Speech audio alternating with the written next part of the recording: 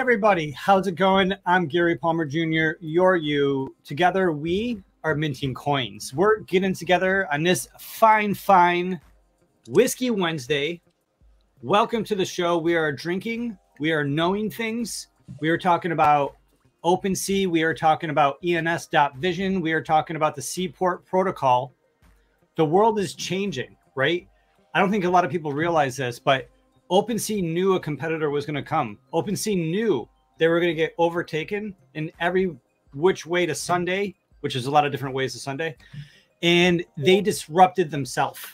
They disrupted themselves with the Seaport protocol. People are building on it. ENS.Vision is building on it.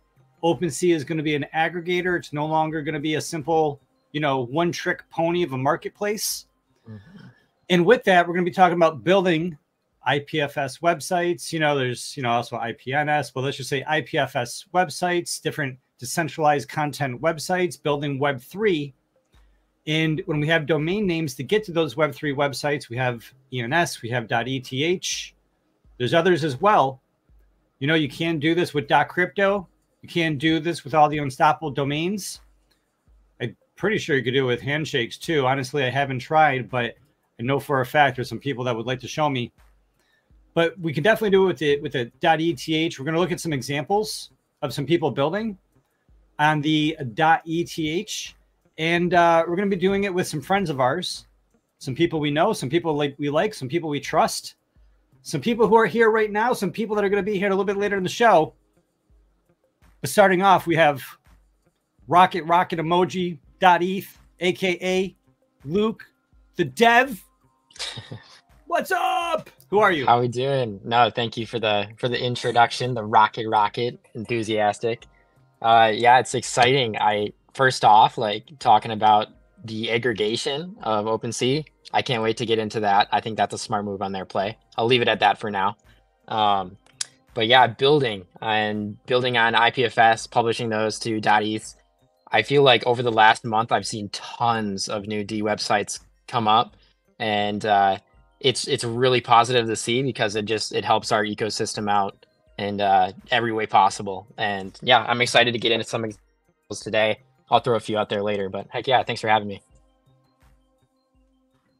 Pleasure having you. And yeah, so we have someone new, someone old. It's a previous face, but is it a new name? I don't know. My memory escapes me. 7994.eth. I like the double nines. What's up? Hey, what's up, guys? I'm excited to be here, Gary, and obviously with rocket emoji. I asked them the same thing. How do you say that? Is it just rocket? Is it rocket emoji? But obviously, we know you're Gary. I'm Julio, EAH. And I'm excited to be minting some coins today, maybe minting some other things, right? With all the things that we are going to be talking about. So just excited to be here. Let's get this conversation started. Very cool. Yeah. Well, thanks for being here. Thanks for being on time. Some other people are not. Would you turn the light on? We're gonna scold them when they're getting. No, that's not true. But what we are gonna do is we're gonna thank everyone for showing up. And I'm gonna say, if you haven't already, just take a look at mintingcoins.com. Then DM me on Twitter if Twitter ever decides to work again, or get a hold of me somehow. And let me know what you think about mintingcoins.com. It's our community. It's our centerpiece. It's where we're coming together. It's where we have the members only community content. And this is, really the main way that we are funding web3domains.com. And web3domains.com is where you can get information and access to all sorts of things related to Web3 domains and your Web3 identity, your digital identity. And there's a lot of good stuff here. There's an article here already posted about the ENS.Vision and OpenSea listings integration. Maybe we'll review that. And there's just a lot of really interesting pieces of update information. And we have a lot of things planned with web3domains.com, and our independent writers really lifting up people, getting people their content up and out there, with their voices up and out there, giving them a platform where they can say what it is that they got to say. And what's going to happen is that the bull market's going to be coming back. When the bull market comes back, then we're going to be flooded in with a lot of different voices, a lot of different people. And we're going to want to know, who are the people that were here? Who are the people that showed up? Who are the people that had something to say, you know, way back in the day, you know, in 2023, when nobody was looking at this, when nobody was building on this. But now there's a lot of people building, and we're going to talk about it.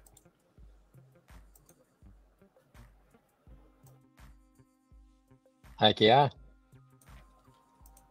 I did send you some 2D websites over Discord, just because I have my phone and stuff in different places, just so you know. Yeah, I got that. And cool, that stuff you're building, right? Yeah, that's stuff I'm working on for people. So cool. Yeah, we'll definitely get to that. So yeah, I guess we got like two sort of main topics what we want to, you know, get to, and then there's other fun stuff that we can get to after that potentially. But the first thing is talking about what's going on with OpenSea and what's going on with ENS.Vision, because OpenSea, right, as I mentioned in the intro, they're disrupting themselves with this new thing called the Seaport protocol. So my first question to either one of you, have you heard of the Seaport protocol? Have you guys know about Seaport at all? I've heard about it, but I'll let the dev go first. Oh man, I thought you were gonna spit some bars for us. So yeah, Seaport's interesting. It's been out there for a while. It's been testing, and it's basically what OpenSea's been doing is testing kind of these signatures, where what happens is you don't pay. It's a gasless signature. And this is basically their big thing with Seaport, but it goes much further than that. That's just the use case that we see right now, is when you're listing an item or listing other things, you'll notice that over the past month, you've been getting gasless listings. It's all held on chain. So it's a big move forward, and it's good. And like you said, the aggregation that comes with it is only going to get better, because now, since they're allowing other communities like ENS.Vision and all these other ones to use Seaport as well in the same way to aggregate, it's a game changer. Yeah. So yeah, exactly. So it's and so Seaport's like this is protocol, right? Right. It's okay to call Seaport a protocol. It's a protocol that OpenSea has sort of led the initiative on, that, you know, has its own what OpenSea is describing as the ecosystem, and anyone can tap into Seaport. And what's going on as of yesterday is that starting yesterday, they began some programs between OpenSea and ENS.Vision, in addition to, you know, some other marketplaces. And so now they're going to have aggregate listings. So Seaport's just like going to be a protocol where anyone's going to be able to buy and sell NFTs. So every single marketplace can just tap into Seaport, and they could all have their own unique features, their own unique, you know, benefits, their own unique selling points, for better or for worse. And so OpenSea is disrupting themselves. And just go, I mean, if I can go into this, you know, real quick, the quick refresher. Seaport is the open source protocol for safely and efficiently buying and selling NFTs. And OpenSea is saying that it's the only protocol specifically built to power the NFT ecosystem. Yeah, so it's a big deal. And now they're basically, they have a pilot program between not just using the Seaport protocol between OpenSea and ENS.Vision. And they're going to be, you know, aggregating, so the same, you know, people can use those different platforms to purchase from, you know, essentially competing platforms.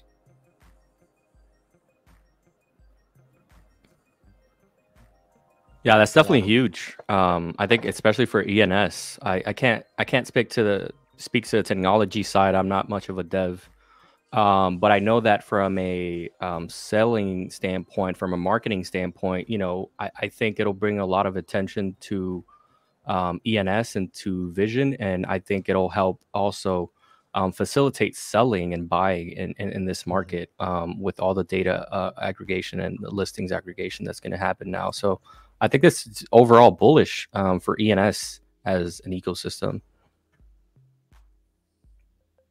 Yeah, gosh, my take on it is exactly the same way. Just it's going to help ENS in so many ways, and of course, we all love ENS more than potentially other people do. But it gets more eyes, like you said. That means like the categories that we see on ENS.Vision are going to be more readily available to more eyes.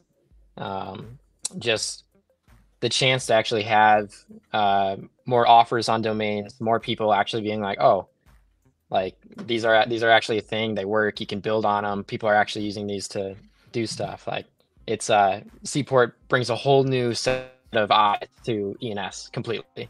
Like thousands on thousands of eyes. So good.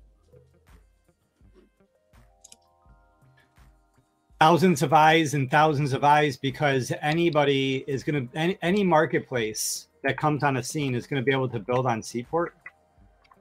And so, you know, there could be a marketplace that's not built yet. There could be an existing marketplace. Guys, there could be Facebook, right? Facebook, ENS.Vision, Instagram. What do we got? Reddit, you know, you name it. Twitter could build using the Seaport protocol to instantly buy and sell NFTs. And when they tap into that protocol, Twitter or Facebook or Instagram would be able to buy and sell NFTs that are on OpenSea or Rarible or LooksRare or ENS.Vision, because, you know, in case, you know, for whichever ones are using the protocol. So just think about that. Like a Web2 company giant could just come in completely and partner with OpenSea simply by tapping into this protocol, because that's the power of different protocols like Chainlink, like Aave, you know, like ENS, like Seaport. Yeah, jeez. Good way to think about it. And like you said, they were waiting. I would think that Facebook and Instagram and all those Twitter were waiting for a more practical way to enter that space, and Seaport does that dramatically.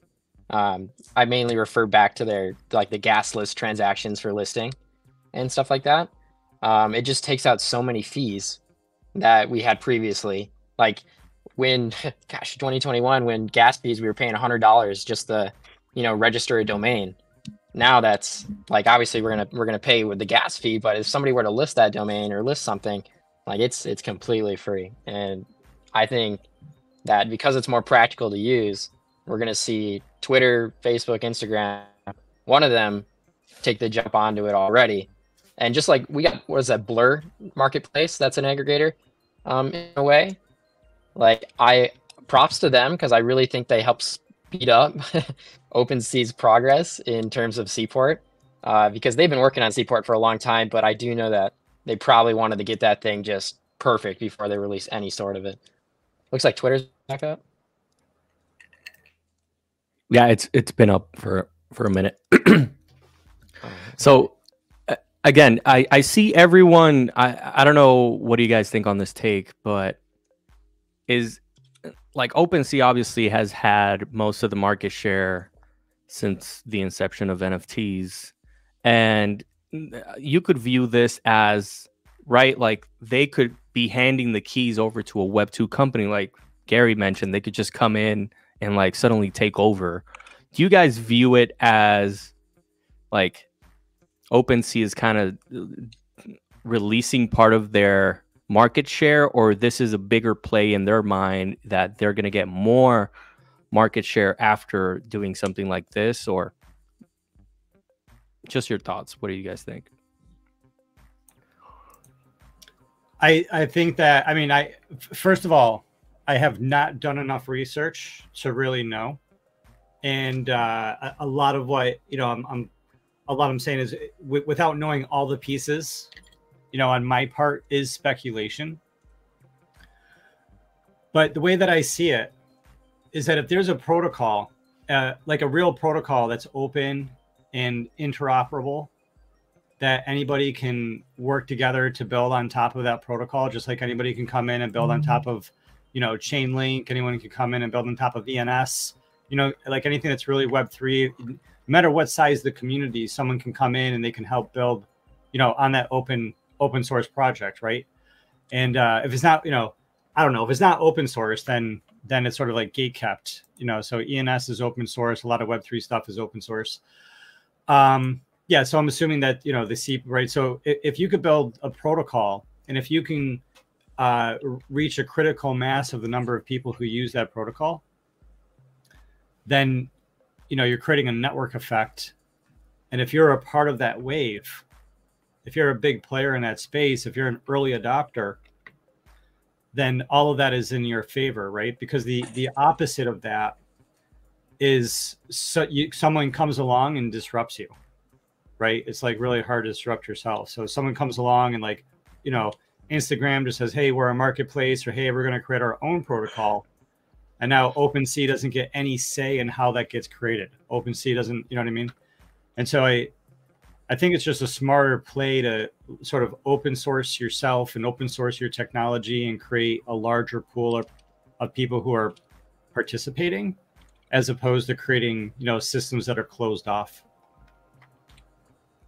Yeah. So you think, so I see they're doing it the Web3 way, right? They're going the decentralized route, open source, and obviously I think in the community we like participate in, most people will view it as a good thing, right? So I think that'll bring good press, even though they're also helping other people kind of build their own marketplaces to compete with them in a sense. But yeah. So OpenSea is saying that the Seaport is open source, inherently decentralized. I don't know what that means, but that's what they're saying. Inherently decentralized. Inherently decentralized because it's open sourced. All right. Doesn't Instagram, don't they already have some sort of marketplace already built? If I remember right. Everybody does, and most of them are building it on Polygon. Okay. Yeah. But this Seaport works with Polygon.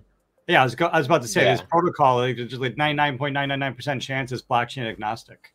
Yeah, it probably needs to be EMV compatible. Mm-hmm.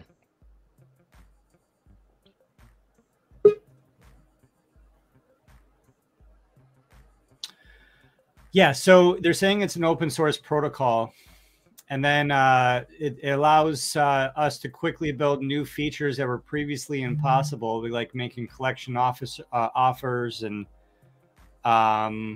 attribute offers on a group with specific attributes, you know, by volume or collection. So anybody could build a marketplace that you know allows them to really customize something really, really cool. And speaking of people that customize things that are really, really cool, what's up, Ada?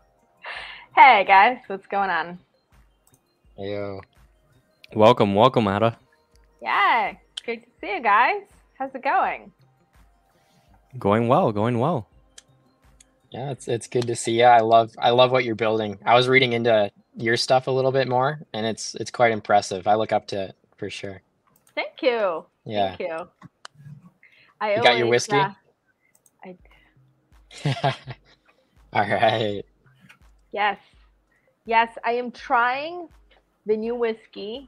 So I'm doing this thing this year where I'm gonna try anywhere from like 12 to 24 new whiskeys. I don't know how quickly I go through them. That's why I'm saying like 12 to 24, 1 or 2 bottles a month. But I'm gonna like research them to see what's cool and special about them. So today I have Rabbit Hole. Okay. And is that a Kentucky whiskey? It is a Kentucky whiskey. Yeah. It's made in Kentucky. And what's so super special and exciting about it, it is made by a couple. and their story is really exciting. So she got really, really into the whiskey, and he wasn't. And so she pulled him in to open the distillery and came up with a name. And together they went down the rabbit hole of whiskey making. And I mean, now they're crushing it. So I haven't even taken a sip yet, but this is like my adventure begins into the world of whiskey. I'm going to not only try different whiskeys, but I'm going to like dive in and really, really learn way more than I know about whiskey. Love it. Love it. So what I'm hearing is you guys are starting a distillery here pretty soon. What I'm hearing is that I'm getting pulled into the whiskey business. Yeah. So that's what I heard too.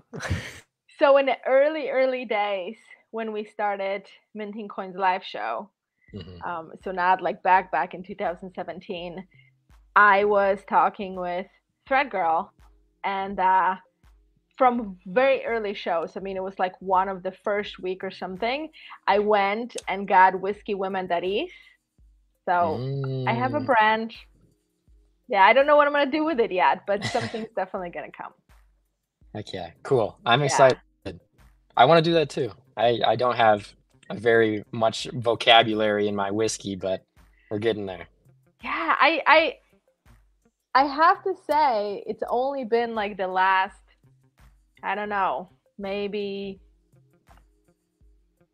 5 years that I've really like developed a taste for it. Nice. Got to get on the Canadian whiskey. That stuff. All right. Very good. 24 whiskeys a year, I think we could fit in a couple Canadian whiskeys. Yeah, absolutely. Yeah, there's this Japanese whiskey that I really want to try. Yeah, I've heard amazing things.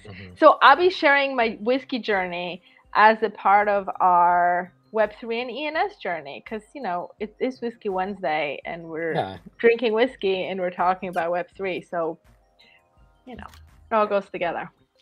Awesome. You guys are making me feel bad. I didn't bring a whiskey.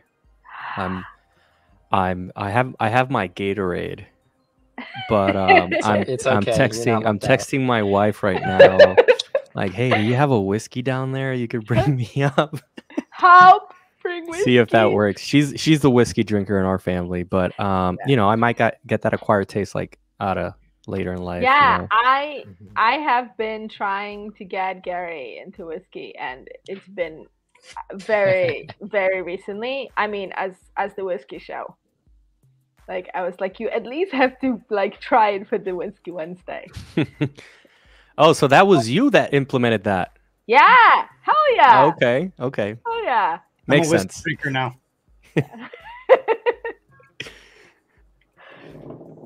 Yeah, super excited. So I'm super excited about that. Ada, super excited about the Whiskey Wednesday brand, and super excited to see what comes of that and all the doors and opportunities that opens up with the whiskey culture, because there's a couple things I know about the whiskey culture, and I know the whiskey culture has good whiskey. I know the whiskey culture has good music. And I know the whiskey culture has good culture. Yeah. And with you adding to it, yeah.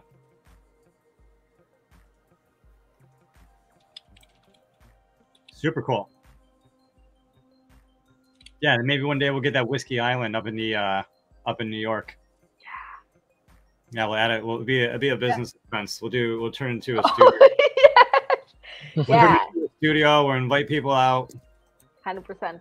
Half crypto, half it is available. My dream is to acquire a Whiskey Island, and in the summer bring the crypto community together.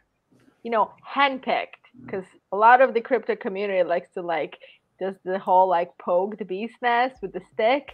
I'm not into that. No. We're gonna get together and we're gonna build an epic community, and we're all gonna work together. We're gonna build epic shit together, and we're gonna drink whiskey, and we're gonna do it all on Whiskey Island. That's where I'm going. So check in with me once a year to see how it's going. But Gary V wants to buy the jets, and I want to buy the whiskey I want. I mean, why not? Yeah, like I said, that's just a business expense. We just got to get to a certain level and then just use it for a conference. We'll have like a conference there. That would be awesome. Cool. Well, sweet. All right. you know, one of the ways we're going to get there 7. is figuring this shit out, because there's just so much happening so quick, and I think a lot of people aren't paying attention because a lot of people don't have the money, or they don't have the they don't have the funds. They are sort of dismayed. I think people are dismayed by the world. I think the economy. I think crypto. People are feeling like shit. They're feeling the bull market. I don't even think, I hate to say it, but I don't even think we're at the part where people are I'm not seeing the tweets about other people tweeting about, hey guys, here's a suicide hotline, right? I'm not seeing it get like really, really bad for people yet. And I still think that there's going to be bad things to come before it gets better, but people aren't paying attention, because of all those things, because of the fear of the market going down, because of the fear of like politics in the world, people aren't paying attention. And it's like now that a lot of people that have ADHD or ADD or anxiety or whatever, people that understand Web3, people who are builders, they're building, right? It's like they're showing up every day, they're listening, they're taking in information, and a percentage of those people are putting it all together. And a percentage of those people are people like OpenSea. A percentage of those people are people like ENS.Vision. And kind of like we're talking about with the Seaport protocol, they're like the first movers, the first shakers who are taking advantage of this, new situation. And ENS.Vision has like their post on Medium about the cross listing on OpenSea, which is the game changer for buyers and sellers. I think what people are most excited about is that they, the way this works, people are going to be able to list their ENS names through, ENS.Vision. And I'm not sure, people are going to be able to list their names through OpenSea too. But when people buy their names through ENS.Vision, they're not going to pay the 2.5 from OpenSea. They're going to pay the 1.5 from ENS.Vision. So you're going to get a bigger audience, bigger reach, and you're still going to, it seems like you're going to pay the smaller fee. I mean, there's still a lot of details I got to figure out. Yeah, that also comes into play that it could be a move then for ENS.Vision on that front is, like you said, turning it more so, like obviously they're selected with their ENS domains, but if they were to turn into something more of selling NFTs on the side, there again, you're paying the 1.5% fee versus the 2.5% fee on OpenSea. And yeah, it just goes to show that I'm excited. We're going to see a lot more marketplaces, I believe, come into the picture. And it's just better when there's more competitors. It drives competition and it just makes people produce better products. So I'm excited.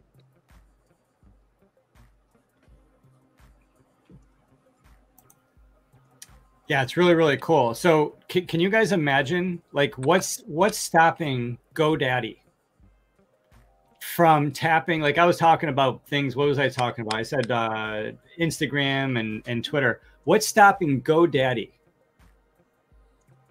from integrating Seaport protocol and selling all the names that are on ENS.Vision and all the names that are on OpenSea and selling all those .eth names on GoDaddy.com?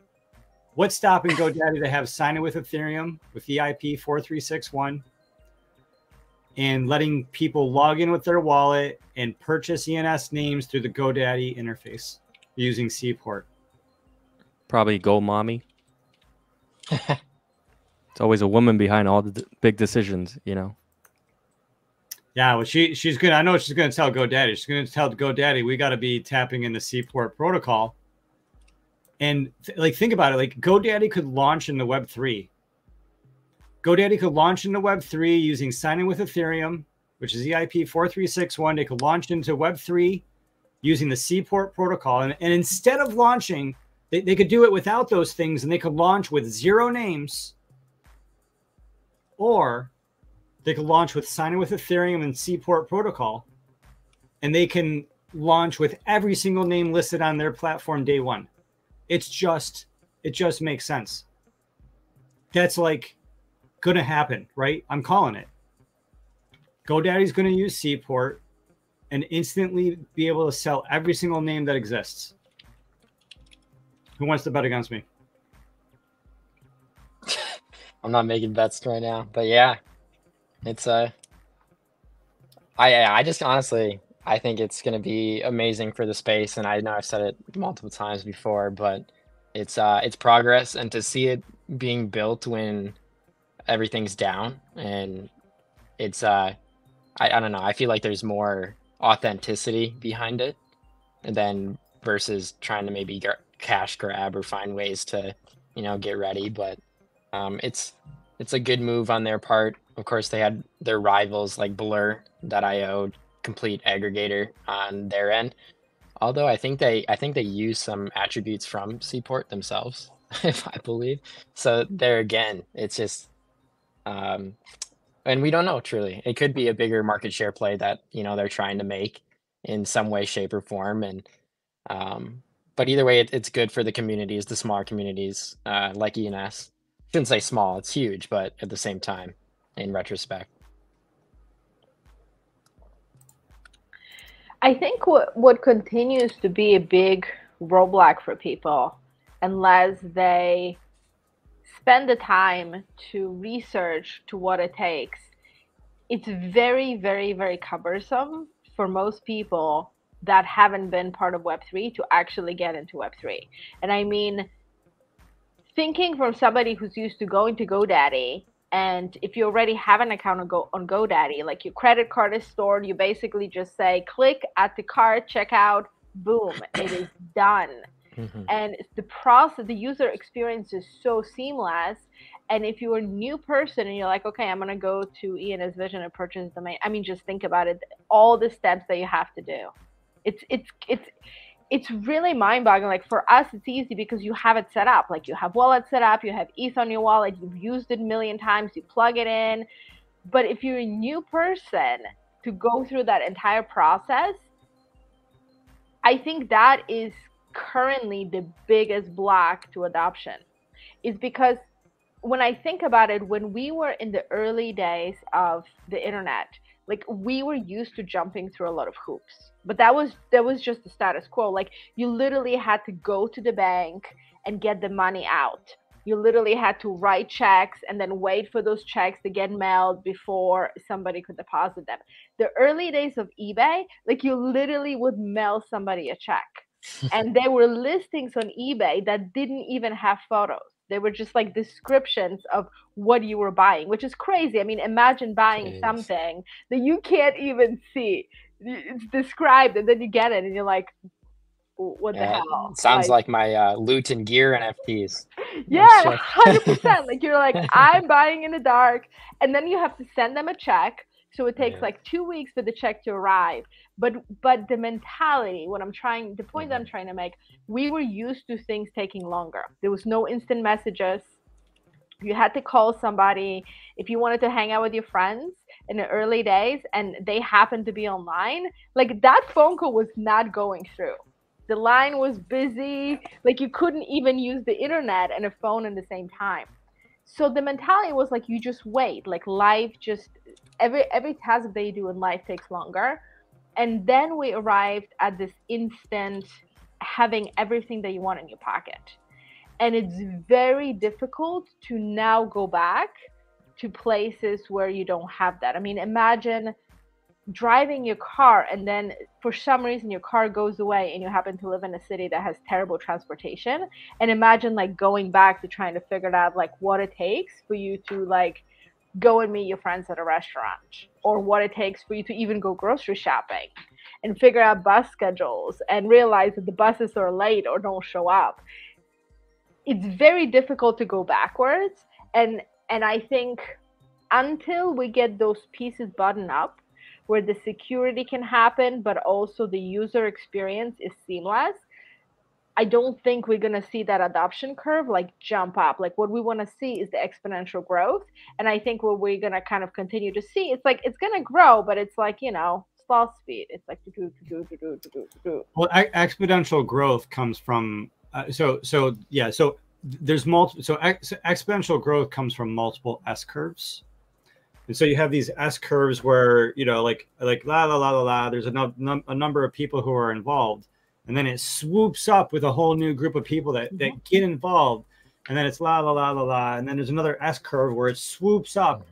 And so you get these multiple S curves where there's like more and more people. Then it hits this catalyst where everyone's jumped in. Yeah. And so, you know, we forget how like short, you know, how like early we all are just because how quickly everything is moving. But we are like incredibly early, right? And so, like Ada and I, like we got involved kind of significantly in 2017 or so. And when we got involved in 2017, like we felt like we were late, and then everything changed very, very quickly in the year 2017. You know, with Ethereum essentially going from $7 to 70 to 700 to 1,400, everything and basically, yeah, that was like the year of like the ICOs. There were lots of ICOs and lots of miners and lots of forking. You know, like forking became very big. Yeah. ICOs became very big. And then after the ICOs, you know, there was the NFTs. And so that was one S curve and that was another S curve. And then there's another S curve. And the ENS names are barely, you know, those are like S curves inside S curves, right? And I think the real question, you know, when I listen to what you're talking about, Ada, is, you know, with all these S curves that are on this hockey stick of adoption, what are going to be the points that are tipping points? What are going to be the points that aren't just S curves, which are needed? Lots of little S curves are needed. But what are going to be the tipping points, which are like culturally significant in a way that the media doesn't like use against us, like the FTX. Like FTX is a cultural tipping point for sure, but it's a negative tipping point. I think there's going to be events that make people realize more and more, wow, we really need Bitcoin. Wow, we really need the Ethereum, you know, supercomputer. Wow, we really need an ENS domain name for a payment address and a blog website and an identity. And these tipping points are going to just make it like night and day. They're going to be like, no, crypto is a human right.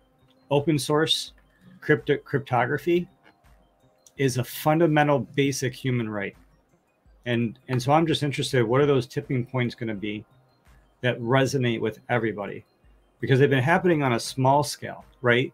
With little countries like Ukraine, or, you know, and people leaving Ukraine, and Bitcoin has really been helping, you know, refugees, or some of these smaller countries like, you know, Turkey or you know, Georgia or Greece, or, you know, these South American countries all over South America where the currency is devaluing, you know, like these small pockets of people, they're recognizing, oh my goodness, I really need this cryptocurrency. I really need this Bitcoin. And, you know, at a large scale, like folks in America, we're not recognizing like that the water is getting warmer, that everything is getting hotter, that things are getting more difficult. It's like, oh, geez, guys, eggs are like $10 a carton, you know, it's getting hot in here.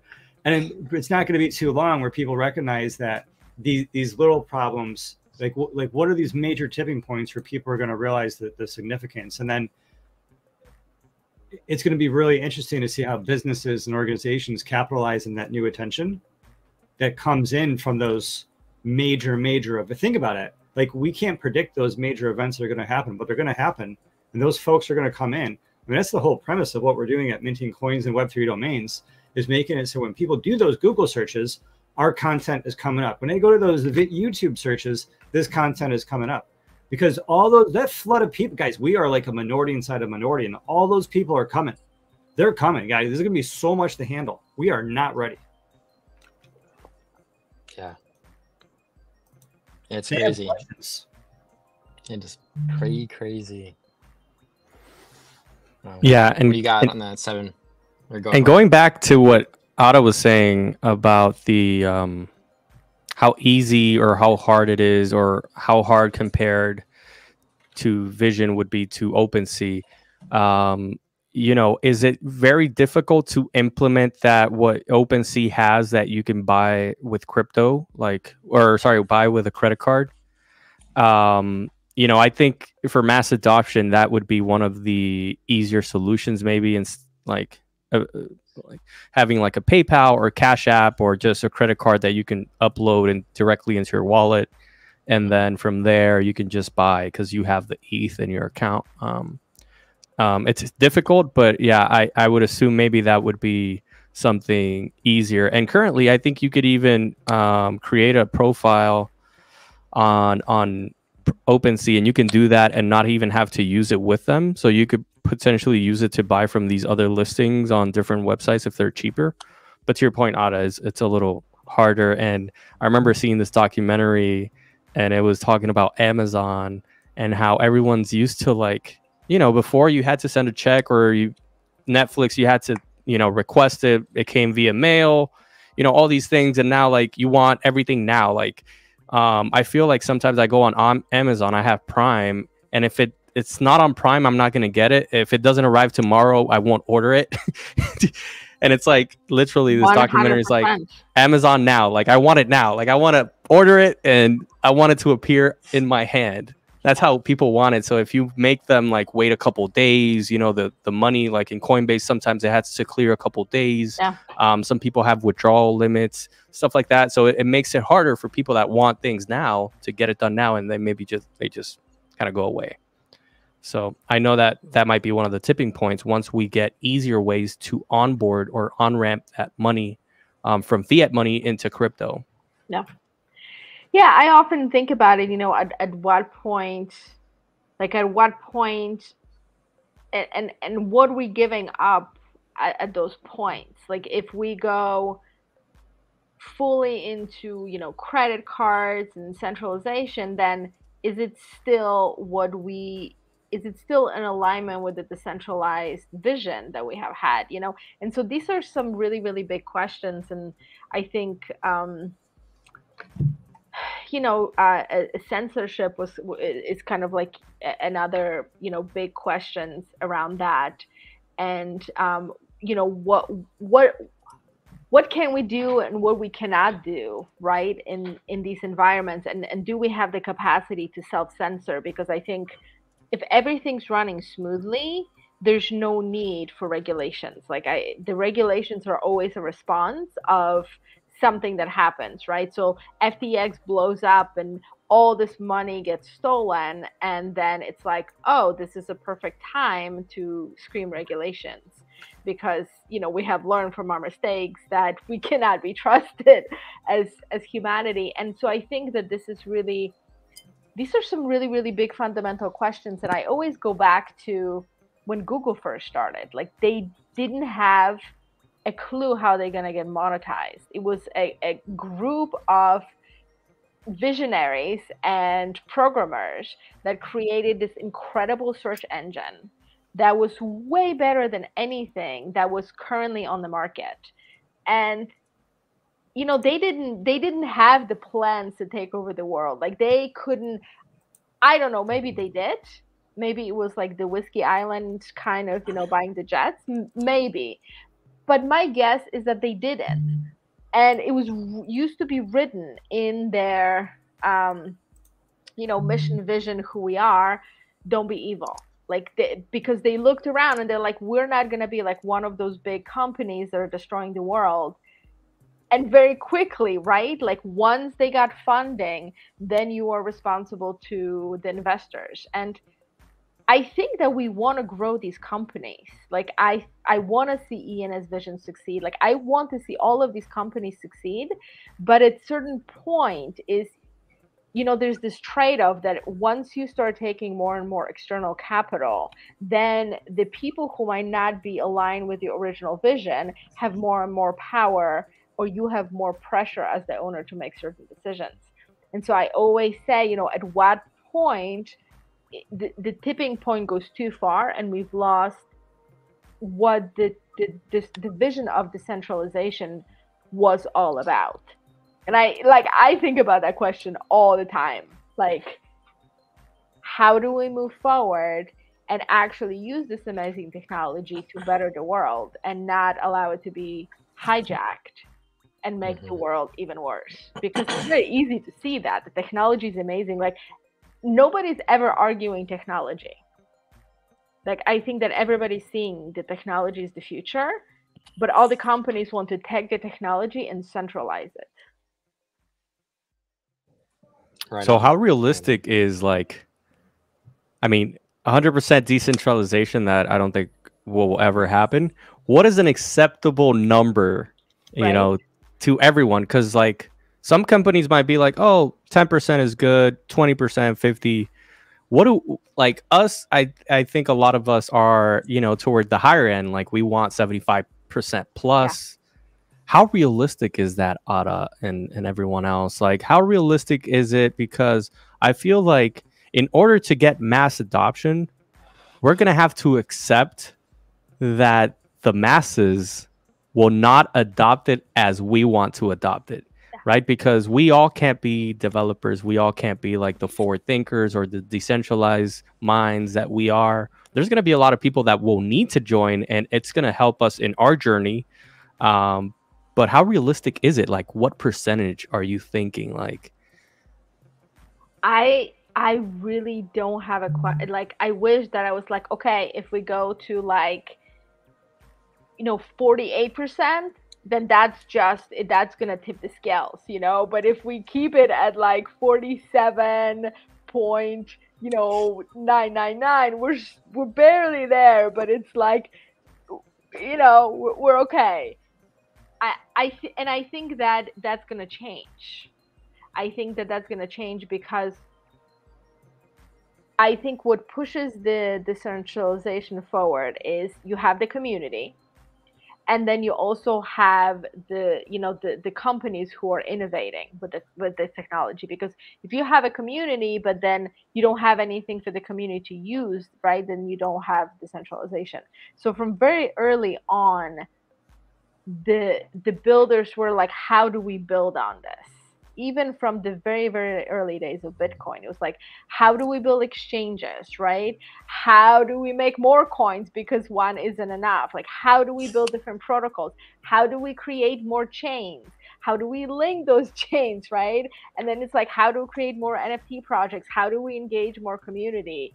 And so I think the building is really the cornerstone, because that's what engages everybody. You know, but and so that's why I say it's like partially driven by the community and partially driven by the companies. And I look at it like, okay, if the companies get to a point where they start becoming more centralized and the community sort of rebels, that isn't enough, because then you're going to have this whole other wave of adoption that's going to come that will not know the history. We just look at like, oh, this is the awesome new shiny thing that I can just take and incorporate with everything else without knowing anything. And it will go on. And then maybe the community would just get disheartened and just be like, okay, the world is falling apart and I'm just like never, ever, ever building anything great.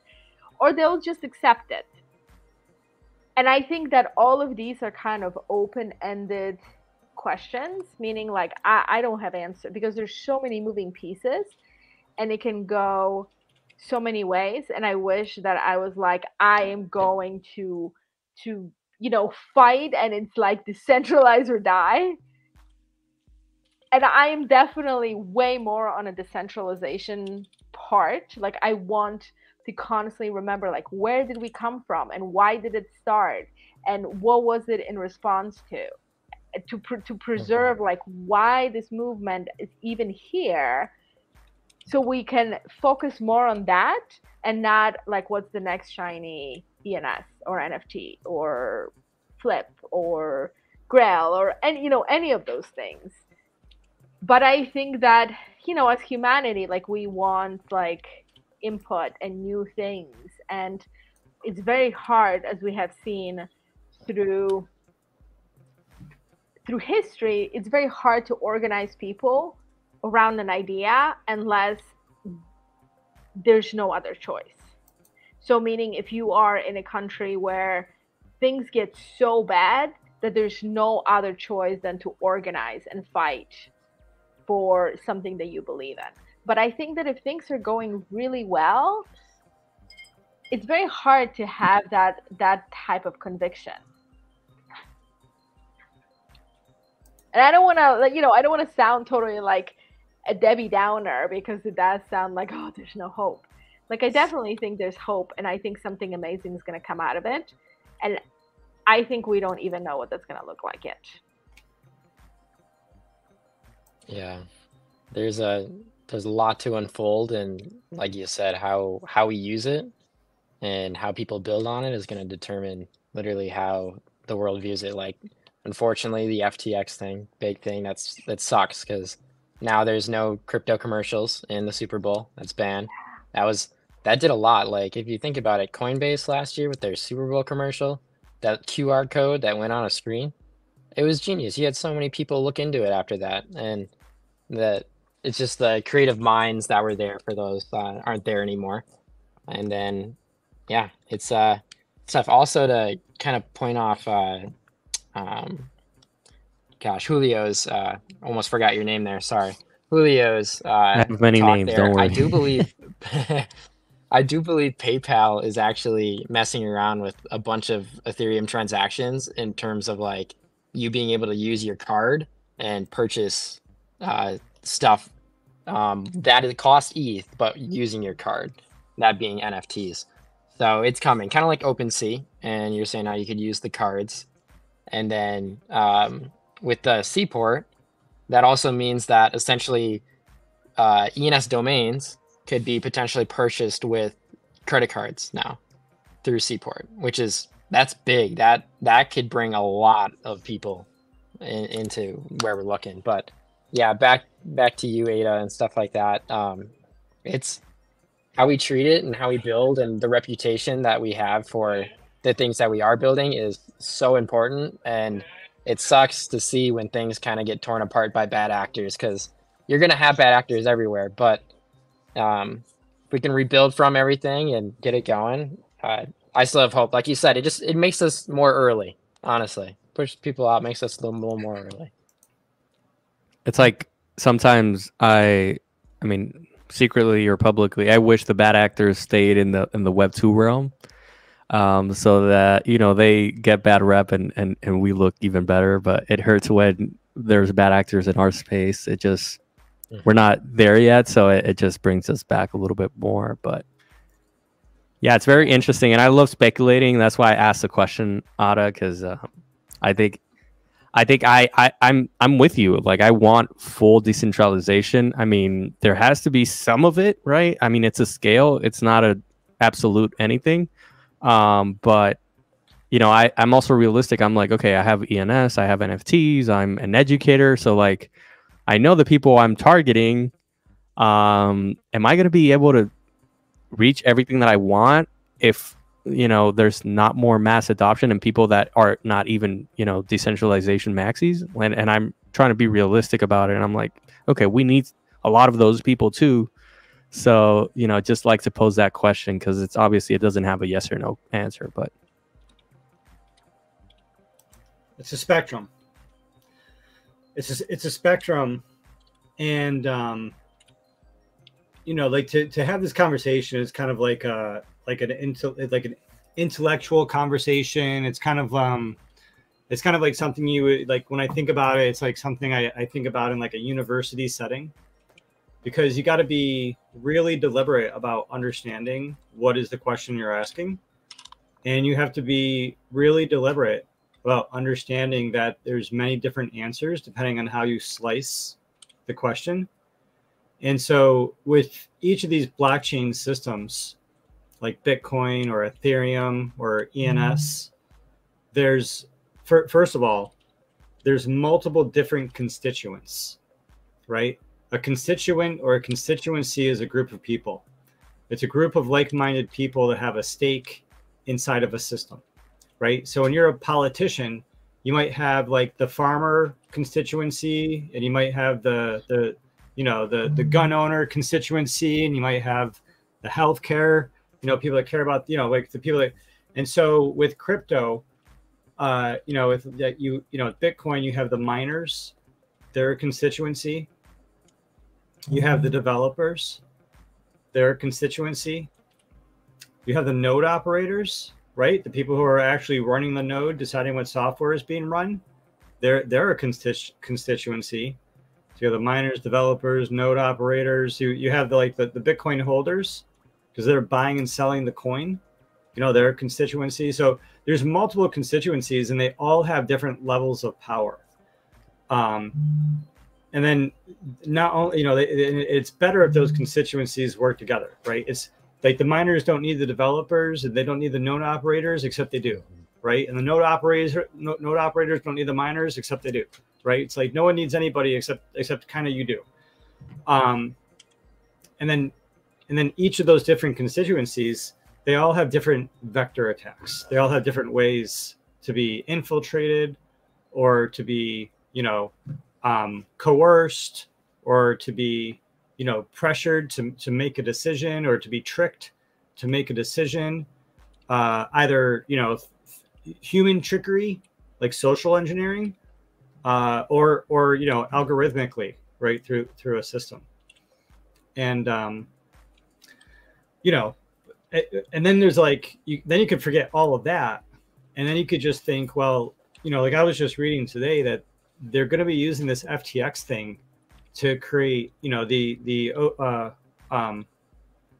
OCC, which is the United States Office of the Currency Controller, as well as the SEC, right, Security and Exchange Commission. Like those two organizations are about to put out some draconian laws to really, essentially make cryptocurrency illegal. We're seeing major attacks on cryptocurrency today, right? In the past days, the past weeks, through banking and through, like different sorts of banking regulation. We're seeing Binance being shut out of, Swift processing under $100,000, if not everything. We're seeing Kraken being investigated, which is a very up and up. It's like, right up there with Coinbase and up and up. We're seeing Coinbase face regulation, and they just already paid like a lot of money for some things that, may or may not have been BS. And so we see lots of attacks coming in and coming down on this industry, right? And that's an attack, and that's an attack on a constituency, right? The constituency of the consumers, the constituency of the builders, some constituencies of miners or stakers. But, all of that regulation ultimately doesn't shut down the system at the same time, right? All that regulation, all that attacking is just showing the system, showing the decentralized blockchain machine what's weak, what's centralized, what's low-hanging fruit, what's being attacked, what's being tested, right? Where are people getting hurt? Where is the system not functioning? And then it's going to shift, right? It's going to have an equal but opposite reaction, most likely using algorithmic cryptographic code, people, process, infrastructure that allows people to articulate their feelings or thoughts or desires through money or through messages, through freedom of expression or freedom of exchange, using this Web 0 plus Web 1 plus Web 2 plus Web 3 technology. And it's simple, right? If like exchanges become illegal, there's still going to be Uniswap. Money is going to be money. Life will find a way. Yeah, it's definitely not going away. It's definitely not going away. And if you think about it, a lot of these things, I shouldn't say a lot, but a good majority of these troubles that we're having is in regards to how the United States views the Web3 movement. if we look at other countries, a lot of other countries are very much experimenting with it. We got the countries in South America using it as like an actual form of payment for salary. You got the countries in the Arab area that are literally like building full metaverses, making huge partnerships and spending billions of dollars to like get that technology so they can be like the home and the host of it. Again, like all, and you guys know, I feel like the US is kind of in it. They missed out. They really did. They missed out on the first initial moves, and you know, they're trying to get their portion of it. And that, unfortunately, by getting their portion of it is hurting the movement and hurting, I guess, citizens in that route of the United States. That's my personal opinion on that. But yeah, the genie is out of the toothpaste bottle. yeah. And the boy. cat's out of the lamp. And the cat is out of the lamp. Don't you guys not think out they're of the trying to whiskey protect bottle. the consumers, the investors, the U.S. citizens, the taxpayers? They're not trying to protect us. Well, by us, if you mean us, if you're equating us as U.S. dollars, and you Status think that quo. to protect U.S. dollars, then yeah. But yeah, man, I mean, the currency is there's going to be currency wars. There's going to be the they fight you stage. The dollar's not going to go down without a fight. The dollar can be compared to another currency. I don't want to get into the history of Iraq and Libya and all these places. I shouldn't be saying these words on a live stream that had interest in creating currency systems. Mhm. But it's something that the United States is going to fight against, right? And it's really interesting because when you look at the technology from a technological perspective, from a currency perspective, but you can separate that and look at it, the technology from a creator perspective, from an art perspective. Yeah. And so people people were really business people were really worried about Bitcoin and cryptocurrency when it was just money, and they were just seeing it as money competing with the US dollar, even though it had really appealing aspects to it. But once people realize that you can create content, that you can create IP, that you can create commerce using blockchain Web 2 technology, blockchain technology, NFTs, that you can create IPFS websites, that you can create buy now buttons on IPFS websites. And now people like Gary Vee aren't looking at this like a currency play. They're looking at it like an IP play, intellectual property. Yeah. They're looking at it like content. And they're recognizing that there's content is not going, or the content's not going away. The intellectual property is not going away. The protocols aren't going away. And there might be bridges. And United States can say whatever they want about Bitcoin. They can say whatever they want about Ethereum. But they're going to have to allow people to exchange monkey pictures because that's how people make money. Yeah. Yeah, there was a section for that on TurboTax this year. I saw that. Yeah. Crazy. There is a new technology. Well, I shouldn't say a new technology. It's been here. That's kind of interesting. And I like, full disclosure, I have it. I bought into it. But it started in Estonia, and it started as a digital residency. Now you probably know where I'm going to go with this. Yeah. But they didn't build it on the blockchain or anything like that. It was just a digital residency. So you get benefits to building businesses, investing, and stuff like that in Estonia. Oh, well, there's a company, ENS.ID, that came out, and they partnered with the Republic of Palau, which is an island in the Pacific off the coast of, well, it's in between Guam and the Philippines. And it primarily speaks English, colonized in World War II by America. But anyway, putting that aside, they built this digital residency program that's built out completely on-chain. And the way it works, at least the benefits that you get currently are you can register an LLC, an E-Corp, or any sort of business with a virtual address in regards to your ID, your government ID that you get from the Republic of Palau. And the benefits to the, like, I guess the early adopters, we'll see how long it lasts. Everything changes. Currently are 0% income tax on those things. So 0% business tax, 0% income tax on your business endeavors, as long as it's registered with them. You can set up. Ad? Are you doing an unsponsored ad on my show? Oh boy, no. All right, we'll cut it there. But I do have. What's your equity? No. He said he bought I'm it broke. as a user, but it seems like he has some equity in it. Are you there, dev? No. My equity is simply the money I threw in there to purchase it and test it out. So what I use it for, all I use it for is just KYC. Instead of using my American my government ID from America, I use my Republic of Palau ID for KYC. Wow. So it's quite interesting, and that's the only reason I bought it, and then I found out all the other things. So. Yeah. Mm-hmm.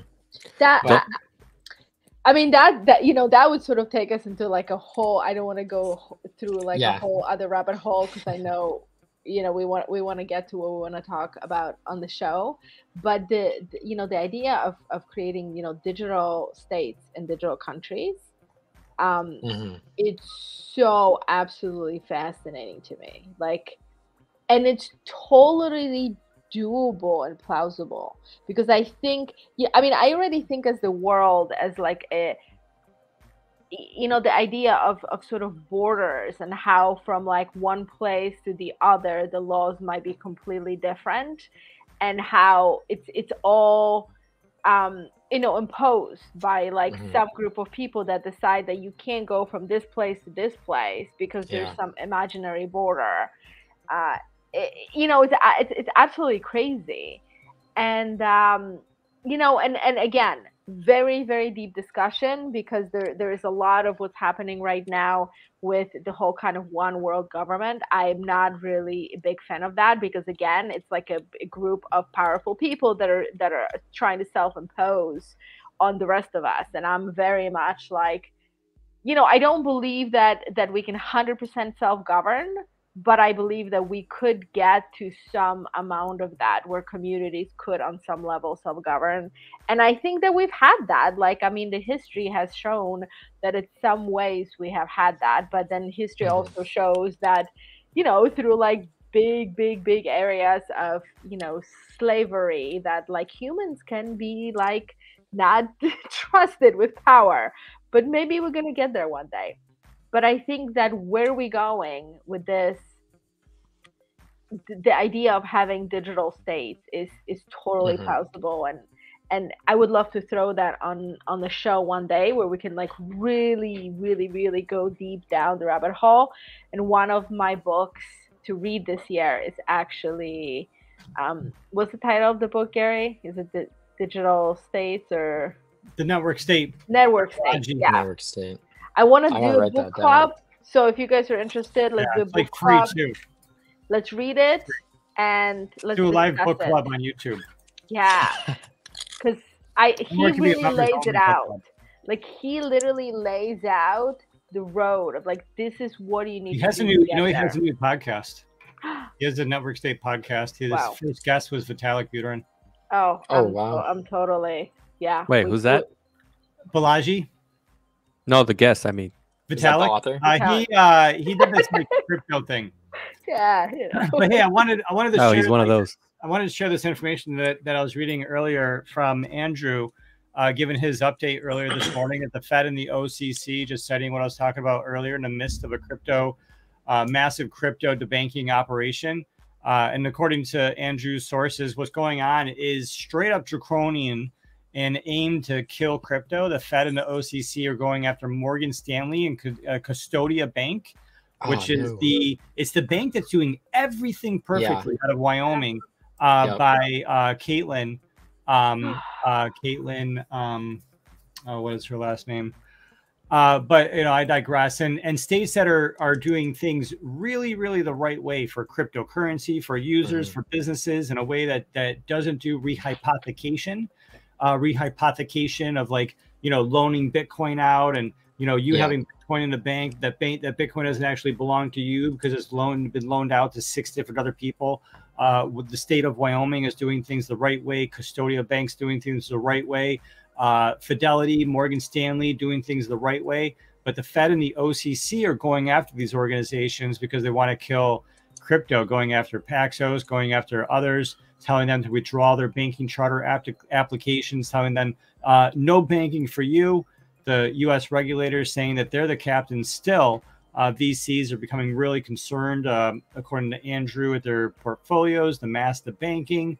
The OCC is said to produce a paper shortly so draconian, a sizable portion of the OCC employees may actually depart their positions, right? Update coming out later this evening from Andrew. Coinbase has been actually told to wind down, to shut down their crypto staking operations, or to face fines and other more debilitating actions. This is a coordinated multi-agency action process coming down on places like Coinbase, right? On places like Gemini and places like Kraken, all under SEC investigations, similar ultimatums. Yeah, man. So, kind of going to your questions, Julio, what's going on, how decentralized are things? I would say decentralized AF.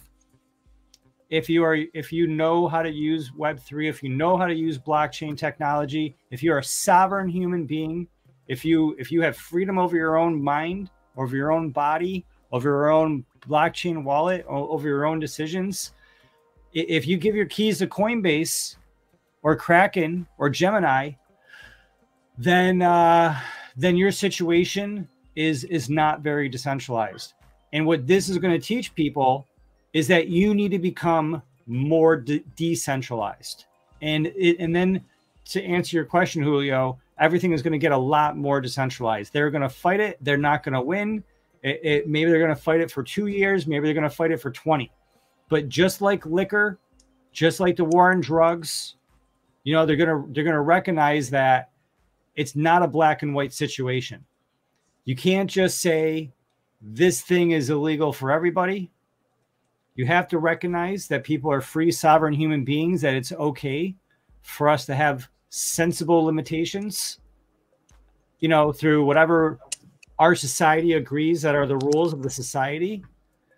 But if those rules go beyond what the society says is, reasonable and acceptable, then, people are going to fight it. And if they make it illegal for everybody in America, then it's just going to make everybody who breaks those laws richer. It's going to make everybody outside those laws richer. And then it's just going to create a disparity between the people that are, inside the old system without the access, and they're looking at the people outside the system with that access. And it just creates a lot of volatility in people's psychology and their thinking and all that. So I don't know. In that period, if they do go about this way, are we growing because we're becoming more decentralized, or are we in a bear market where we're actually decreasing our sizes, right? Because as it gets harder to buy, I'm imagining more people will just stay out of the market, and then us sovereign minds will find ways to continue going forward. But will that be a bear market for growth and sets us back a couple more years? That's what I'm worried about, because I definitely agree with you. But yeah, I mean, to a certain point, I've only known how to buy crypto through Coinbase, right? So, if suddenly Coinbase disappears, what am I going to do? Am I going to call Gary and be like, hey, Gary, do you want some dollars? Like, send me some ETH? Like, what am I going to resort to? There You know? actually are stories way back in the days. I mean, so Gary and I got in 2016. Pre that, where the only way where you could buy Bitcoin is like you would go and meet strangers somewhere in some strange place and give them cash, and then they would sort of do this transaction, and then you would have to trust that they actually are sending you Bitcoin. I mean, it was like as underground as it gets. And I 100% agree with you. I think that the bigger question is it's a question of growth, and it's a question of freedom, right? Like, at what point is the growth Being sacrificed for freedom. Exactly. And I think that a lot of us who are building in a space, and just a lot of I think humans right now, the biggest currency is freedom. Like, I remember when I grew up, I immigrated from Poland, and my parents were like, you have to go to college. Like, my dad literally was like, he's like, I don't care where you go to college, you just need to get a college degree. So me being like badass that I was, I went to art college. Like, who the hell needs to go to art college, right? Great experience, like super unnecessary student loans. But like, I went to college and I graduated. Like, I was like, oh yeah, like, you want me to, fine, I'll do the most ridiculous thing you can, the worst could have been like studying philosophy or something like that, right? But I went to college. And now what we tell our kids is that you don't have to go to college, but most important thing in life that you have is freedom. Because this is what we have learned, is that exchanging your freedom for money is the path to slavery. I mean, I'm just going to put it outright, like, not going to sugarcoat it. And as somebody that I have left corporate very long time ago, I was in it for a long time, and I was miserable for every second of it. Like, my entire 20s and half of my 30s, I spent in like corporate world, and I hated every second of it. Like, not for like, there were moments where I was like, oh, this is like really cool. I get to work with some really cool brands. But most of the time I was like, wow, advertising is a sham, and we're lying all the fucking time. And, we're working long hours, and it's just like, when you finally get freedom on the weekend, you're so tired and exhausted and cranky that you don't want to deal with anybody and anything. And then, like, you dread Mondays. Like, literally on Sunday you're anxious, and then on Friday you're like, how many shots can I get, how quickly, because I'm free. I mean, when you think about it, it is crazy. Like, it is not how humans should live, in no way, shape, or form. But that's like what's happening. And for the wrong purpose. Yeah, simply so you can pay your bills. And oftentimes, sadly, it's like enough to like pay your bills or pay your mortgage and maybe put some money toward your retirement.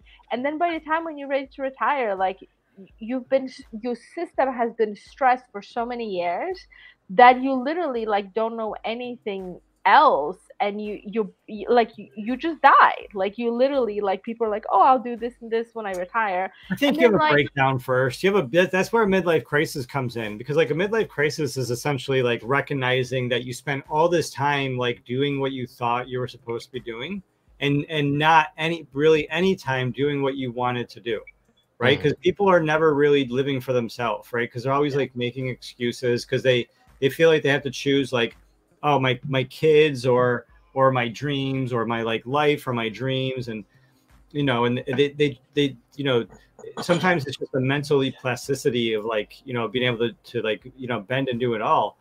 But yeah, people are just living the rat race, and they're just making these decisions, and they're like going to this job, and they're like going to this bar, and they're hanging out with these friends, and they're like stuck in these routines because they have this story in their head that's what they should do. Yeah. And they have never taken a second to say, like, who am I? What do I believe? What do I want to do? What's important to me? What's my priority? What is my legacy? What do I want to live for? What do I want to die for? Yeah. And so if you don't ask yourself those questions, if you're 40 years old and you haven't asked yourself those questions, you're going to be in your 40s and you're going to like flip out. Yeah, I know, exactly. You're like, I'm getting a motorcycle and I'm going to travel the world, and I'm quitting my job, and like, you know, everybody's like, what the hell? But like, I know. yeah. Sorry. No, I was just gonna say, I know I'm confused, but I can tell Luke is like even more confused than I am because he's not even close to that. To the midlife crisis thing? Or? Yeah. But you guys know the cliche though. You don't have to get like, you don't have to. I think if you live No, but your I quit my life- job like a couple months ago. I've been in corporate America since Yeah. I graduated college. I've been an accountant, worked for Big Four firms, like Prestige. Like I just say the name, people are like, "Oh wow!" Like, but Well, like, when you say Big Four, you practically do say the name. So. Yeah. A Big Four firm is you say you're accounting in a Big Four firm, man. There's only so many. I mean, the Big Four are the Big Four. There's only four. Yeah, there's only four. But yeah, like, and you talk about the clients as well. Those sheets? Huh? Are there any crypto on those sheets coming through? I'm sorry. Not on theirs, but probably the clients. But yeah, I remember I used to work at EY and they were talking about the blockchain thing. I never got into it till I left. But anyways, not here and there. I face a third life crisis, if I call it, you know, in my 30s where I'm like, I need to quit. I tried, you know, I've been looking for a Web3 job for the past couple of months. And right now I'm just kind of like doing contract work just to kind of stay afloat. But I like the contract because it's my business. It's like I have the time, the freedom, and I can kind of think about what I want to do. But I feel like I would either way, like I would have a third life crisis, I would have a midlife crisis, because I feel like I'm always changing and adapting and evolving. And I'm like, oh, I like this thing more than I thought I would. So there's no shame in that. I think everyone goes through that. You know, looking forward to mine. Absolutely. And you know, and I think that like, I mean, like a part of life is to like always questioning, like, you know, where are my goals and where am I going, and kind of like, what is my legacy? We went to Gary Vee, and I don't have it. I have it written down somewhere, so I'm not. Oh, puppy. Sorry, puppy's very distracting. Sorry. No, I just want to squeeze it and kiss it. Yeah. But one of the speakers was Deepak Chopra, and he said some amazing things. And I wrote it down, and he kind of said, okay, like this, you know, area of your life, you work on this, and this area of your life, you kind of work on this, and it totally made sense. And then kind of like when you reach a certain point, and I think he might have said like 50s or 60s, like this is where you work, this is where you do your legacy work. Like this is where it's like, what am I leaving behind? You know, what is my legacy? And how do I consciously shift through those times? So there's definitely a time in your life where you're like, I'm educating myself, I'm learning, I'm growing. And then there's time of your life where you're like developing your career. And then there's a time in your life, like I talk about it all the time with, I'm involved with a lot of business networking organizations. And I always say, like, depending where you are, there's always a room for you, because if you've been in business for 20 or 30 years, like your biggest role is to mentor. Like if you don't step into the mentorship and mentor the all new business owners, then the whole local business economy is going to die, because the new people need mentorship. They need people that have been in business for a long time, had made mistakes, that can help them, you know. And in the same time, the new business owners come in and they have the ideas and motivation and drive that if you've been in business for 20 or 30 years, sometimes that's what you struggle with. Like you got the systems and you got the referrals and you're making the money, but it kind of feels like, I've been doing this for a long time. And then you look at the young people and they're like bootstrapping it and they're so on fire. And I say it all the time. It's like, as entrepreneurs, you are going to quit your job of working 40 hours a week for somebody else just so you can work like 100 hours a week for yourself, and sometimes even make less money in that 100 hours. But you're going to be happy as hell doing it because you're working for yourself. And I think that, you know, there's something very, very amazing about that. And I think for those of us who have children, if we can kind of push our children into this place where it's like freedom is the most important commodity, and doing what you love is also really important, and finding a place how you can marry those two without sacrificing one or the other completely, you know, it's like a balancing act. I think that's how you find sweet you know, that sweet spot and living your life and enjoying your life and doing things that you feel are satisfying while also you know, like loving the life that you're living and not just like living your life for work, which I think a lot of people are doing, and that's just like heartbreaking. Super heartbreaking. Yeah. No, I you know, like some people, I think there's still a difference. Some people don't know what they're supposed to be doing with their life. But what's worse than that, there's something worse than that. Because that is one problem that people have, is not knowing like what am I supposed to be doing with my life, or how am I supposed to be doing the thing that, you know, maybe they do know what they're supposed to be doing and they just don't know how to do it, right? Yeah. They don't know what they're supposed to do. They don't know how they're supposed to do. But what's worse than that are all these like men and women, all these men who are doing what they think they're supposed to be doing. They're doing what they're told they're supposed to be doing. And then maybe they hook up with a girl, and then they're like, and then maybe they have a kid, and then they freak out. And then they, you know, then they're like, I gotta like, you know, take care of this, you know, kid and take care of this, like raise a family. And they're always doing what they think they have to do. Mm-hmm. And when they think they have to do it, they think about it one way. Yeah. You know, like, this is how I have to do it, you know? And they don't take, you know, they don't take the time to step back and think, what, like, who am I? What do I believe? What is my passion? What do I want to do? And listen, man, if you got 2 kids, whatever you want to do, you can do that with 2 kids. You know, I'm sure you can think of an example where I'm wrong, but you know, if you know, I'm sure you can make it work no matter what.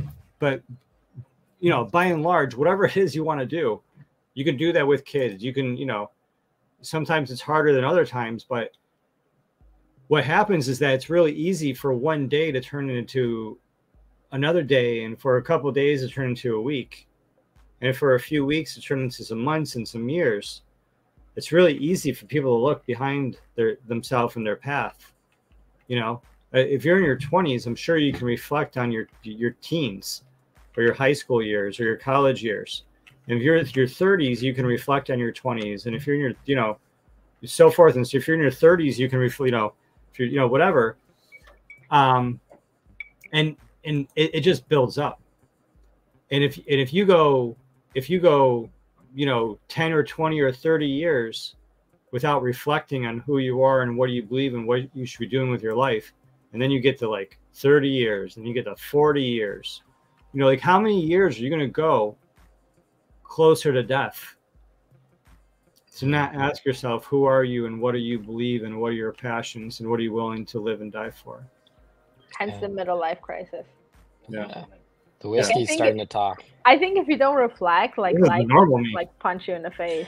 Like, you know, if you just like kind of like buried it all this time, like, you reach a certain point and the life just goes bam.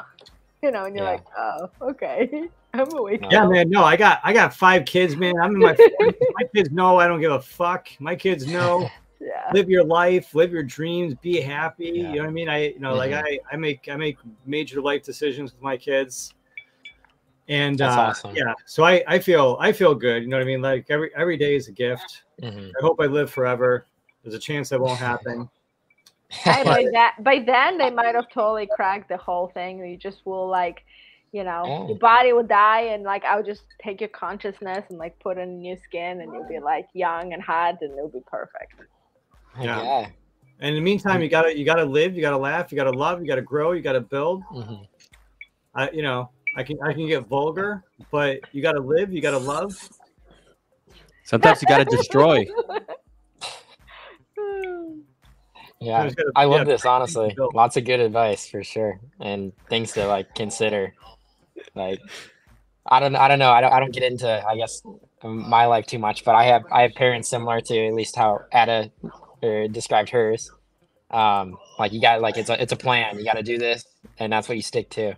And I did that well under their roof, respecting that. And as soon as I got away from that and got through college, it's like, man, this is a whole new ball game. Like I found so much more enjoyment in the things that I'm doing now, from kind of not necessarily quitting what I was doing before, but just making sure that I'm spending more time on the things that I actually want to do. And like I do have a wife, so bringing her and including in on those things has been honestly like so fun, because she's very supportive and she loves doing those things now too, and it gets better. So yeah, I It love makes all me that. so sad when I hear some dude and he's talking about how he doesn't include his wife or his spouse or his like longtime, GF. And it's like, man, dude, it's like couples You're that missing out. degen together. Yeah, man, this is so much better. Yeah. I for a long time was on a search, and we had like when we were running Show More, I really wanted to like have like a couples show. I wanted like once a week to just get all the crypto couples together, because it's like so cool to like meet them, and I'm still meeting them. Like I just like found out about it, a new one, and I'm so excited because I'm like you guys gotta come to the show, because I think it's just like it's so amazing, because I think that people come for the money. I think a lot of people that enter the crypto space, they're like, oh, there's this guy and he put some money into Doge and now he's driving this like amazing car. And, and I always say, like, don't FOMO people in, because they're going to hate you, and then you're going to have a bunch of haters in the space. Like, if you built Doge when it was like nothing, and then it like went through the roof, and we all know people like that, or whatever NFT. I mean, there are people that like, minted like 100 apes and like now are like multi-millionaires. I mean, it's right. But it's like, don't tell people when like it's on the very top to be like, oh, now you have to buy in, because they're going to buy into FOMO. And it's like, they're not only are they going to not get the cool car, but they're going to hate it, and they're going to be like, it's a scam. And we don't want haters in this space. Like, right. That's why we always say not financial advice. Like, maybe some of us were here really early. Right. Some of us made some shitty decisions. I always say, if you haven't lost the millions along the way, like, you just haven't fucking been in crypto. Because any decision, I mean, even like now, Gary, it's like, if you like put 2 ETH into this like thing that just like launched like a few weeks ago, like we would be millionaires. So I'm like, just fucking don't even tell me. Because nobody ever knows like what's gonna blow out, and every project that I see that blows out, when I see it on the beginning, I'm like, oh, this is shitty. Like, nobody's gonna buy this, and then I'm like, oh, motherfuckers, 10 ETH. Like, are you kidding me? Are you seriously kidding me? Like, what the hell? Like, how did this happen? And so I've learned that it's like, you just have to be like, there aren't any like ifs if I did this, because if all of us, anybody that has been in the scene for any amount of time in a space, like every day it happens, like every single day there's like, if I just spend this, then I would have like literally had an island by now. Like, right? I would have 10 islands. Yeah, I'm thinking of it in terms of school loans, but yeah, 100%. We don't know, but the thing is, I think people come for money, but they stay for the revolution. I think the people that stay, they really get the decentralization bug. They really get the freedom bug. They really start to understand, like I always talk about it, is because things are really interconnected. It's like, once we start talking about self-sovereignty, right, and the right to own your own identity, right, and your own data, and being responsible for those pieces, it is very much like self-sufficiency. It goes hand in hand. It's like you have to be able to provide for yourself, and so that goes into like the whole gamut of like, where your food comes from, and like what would happen if the apocalypse hit, right? Like, are you able, and like what skill set do you have to like live in a world if the civilization collapse? And many of us, I mean, I'm guilty of that, right? Like I've tried to grow some vegetables, and I realized that it is difficult as hell. Like, I grew 6 tomatoes one summer. If shit hit the fan, so hard. You would be able to. The point is that you would be able to, and a lot of being sovereign, and Man, it's like, yeah, we just scratched the surface, because we're talking to a crypto audience, we're talking to crypto people, and we're trying to tell them, hey, if you want to be sovereign, you have to have a crypto, like a hardware wallet, and you have to know how to like protect the private keys and set it up and not share it, and you also have to know not to click on links because everyone's trying to scam you. But if you know all that, then you should also need to be knowing that if you want to be a sovereign Web3 crypto kid, you have to know how to grow your own food. You have to know how to get water. You have to know like how to get food. You have to know how to like, you know, like just be able to actually be sovereign in every way possible, because like part of Web3 and part of the digital revolution is about local communities.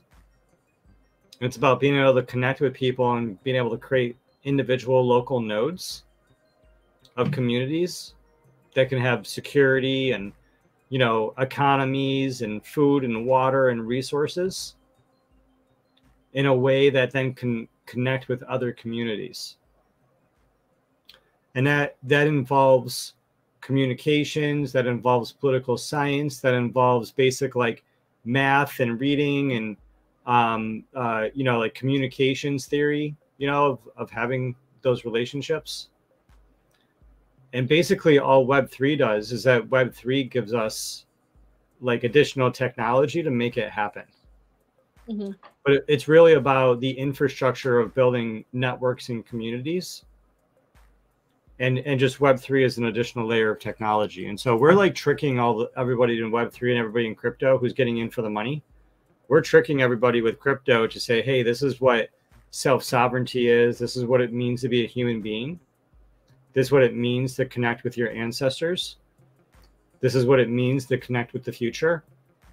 This is how you do it in a way that incorporates, you know, your flesh and your blood, you know, your like your beliefs and your faith with like technology and infrastructure and a globally connected society. And so like we're going to become to a divergence in path. And there's going to be a way where that happens in a centralized fashion by top-down control. And there's going to be another path where that happens in a decentralized fashion with lots of individual nodes and communities that are coming together with, you know, individual strengths and weaknesses and connecting with like a larger network using open source technology. That might be the whiskey talking though, I don't know. It is the rabbit hole whiskey, and we have just gone down the rabbit hole. We really did. Yeah, I'm gonna have to connect to the rabbit hole whiskey people now and be like, so this happened, and I don't know what's in your whiskey, but we went some places on the show we were not expecting.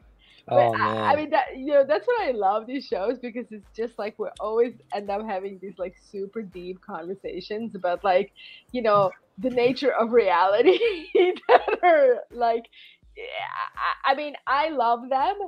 You know, and I feel like they're not being had in a lot of places. And yes, like I want to go in all these other spaces, and I want to hear like people talk about the projects. I want to hear the people talk about the prices and the pumps and the dumps and all of that, right? It's all really interesting, but I think it's so amazing to like get into these like deep conversations, because I mean, I think that, you know, when we looked at the very beginning, like Bitcoin was created, like the foundation of Bitcoin was in response to, you know, government literally like rug pulling its people. Like that's literally why the Bitcoin was created. And if you read the, you know, the white paper, like you understand it really was like a battle cry to be like, hey, we need these tools and this technology, because like we need freedom and self-sovereignty with, you know, within ourselves. And even though it was initially created for, you know, around the financial system, it from the beginning, it was like so much more. It created a foundation for us to go so much deeper. And so I love having these conversations, because like when people ask me like why I'm here, like I always say like I am here for the revolution. Like you know, everything is great, and and yeah, like I'm definitely like the worst, like, you know, flipper there is, because I look at my portfolio and I'm like, they're my babies, they're like puppies, I want to kiss them, I want to love them, and I want to build in all of them, and they're not leaving. You know, like I You're just trying to make me jealous. What's going on here? I just feel like a vision, you know, like I just want to build all these like amazing like companies and like, you know But what you're definitely gonna build whiskey women, though. I am gonna build whiskey women. I am 100% gonna build whiskey women. Yeah. That is like a no-brainer. Yeah, Steve Miller isn't here tonight, but yeah, I was talking with him because he was I was doing the Shark Tank I did the Shark Tank pitch for the first time. Yes, I think yesterday. Yeah. Yeah. And we were like looking at my portfolio, and he's like, whiskey women. I'm like, you don't touch that one. That one is like not going anywhere. I said, why? He's like, it's a That's great. It's I forget what they call it when it's two words that start with the same letter. It's some sort of term, but it just rolls so It's nice. an iteration.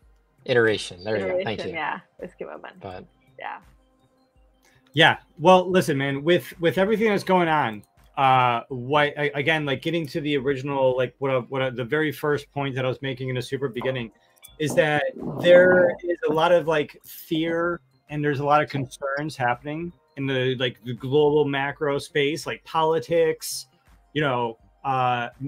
recession, nuclear World War III, like whatever, pick your poison. And then there's concerns about how that's going to affect the crypto industry. And so a lot of people are freaking out. A lot of people are worried about their money. I mean, I'm like watching it like carefully, right? Like me, I'm watching the situation carefully myself. A lot of people are freaked out, but normal people are freaked out and they're not paying attention. Builders are building. And so with all the building that's happening, what's happening now, the builders that are happening now and where no one's paying attention, that's where there's a lot of magic happening. That's where a lot of fire is happening. When people pivot and they start paying attention again, then they're going to like step in to see what all the builders built. And that's when they're going to realize that there's a lot more than meets the eye, right? And so there's the website spot. Man, poor Twitter, and he's poor. I can't wait till we can use ENS names. These damn Twitter profiles. But there's the D website spot, pluralized. And this is made by the Ethroids.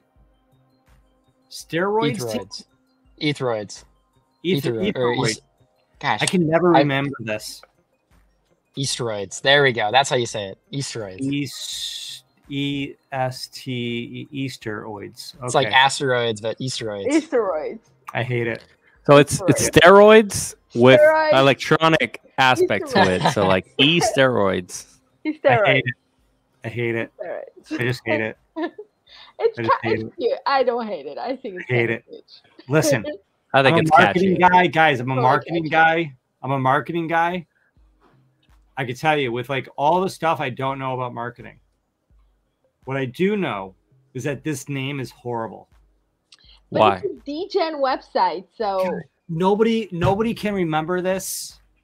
Nobody, unless you're looking at it, nobody can remember this. Nobody can find this.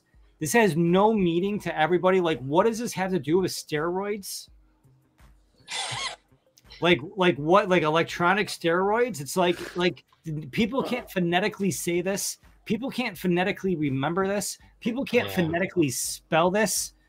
Must I go on? It's like, guys, I need a name that people are gonna remember, that they can type in and find. I couldn't even find this. I didn't even realize they were linking to themselves. I'm like, oh man, I want to show more than just this new ENS IPFS spot. And I can't remember, I was searching in Twitter. I forgot the underscore. It has an underscore. Do I got to keep on going? This name is like horrible. Because what about the .limo? Where does it send us? Oh man, they got a site. It should show. Yeah, it's like a search engine. It's like a Google of you know, if like I could type something in here, like I should be able to type in Ada and it'll pull up Ada's new website. Oh, what? That's Yeah, pretty like, cool.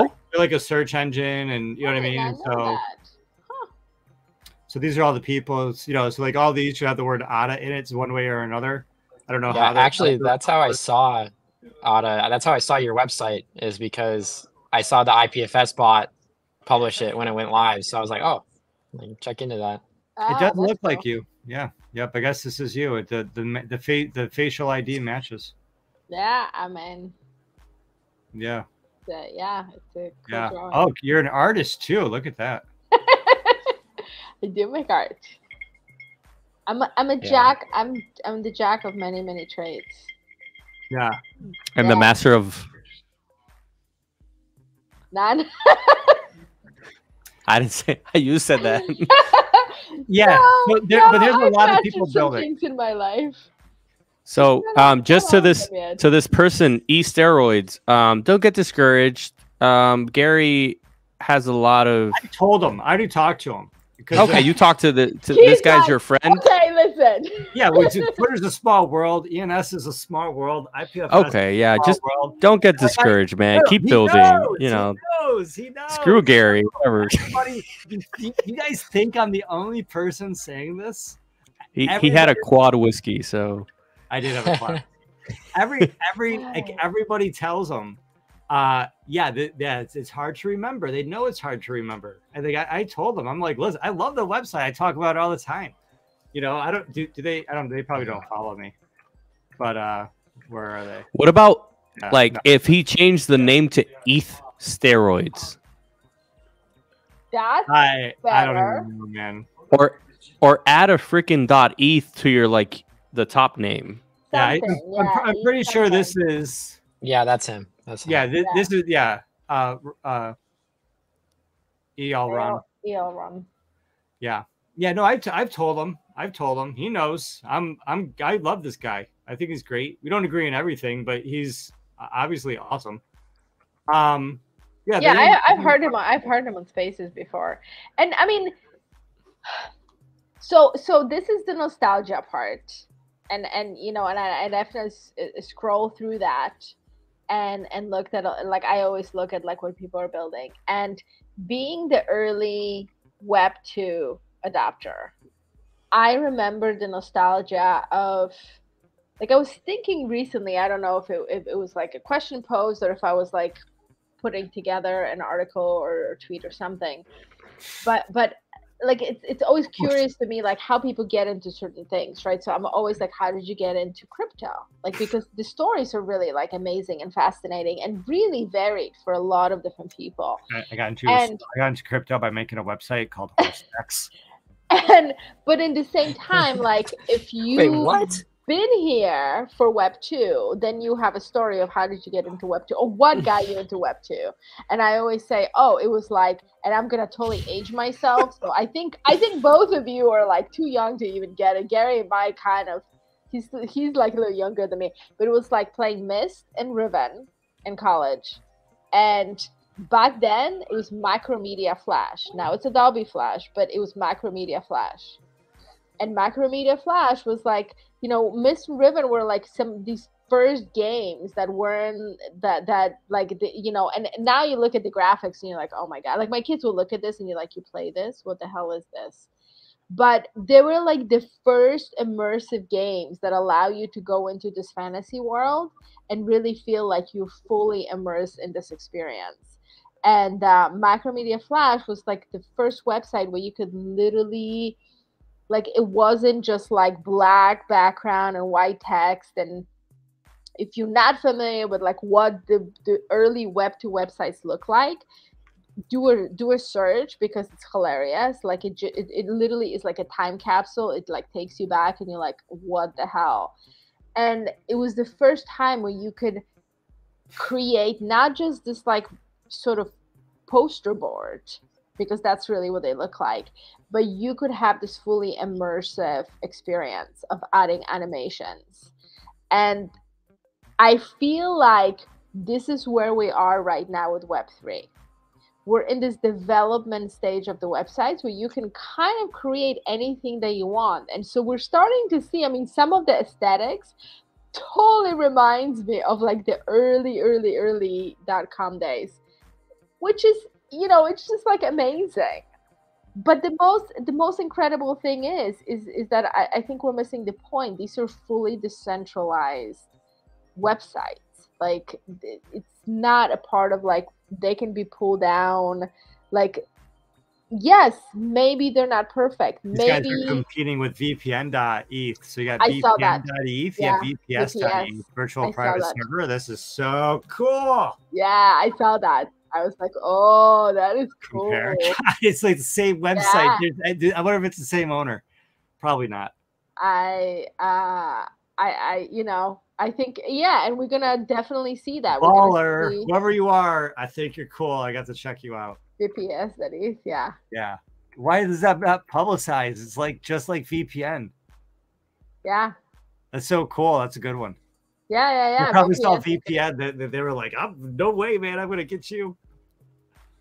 Yeah. Is there a way to find out who did it first? Probably. I mean, yeah. I mean, well, yeah, because this is listed January 27th. Oh yeah, VPN came first.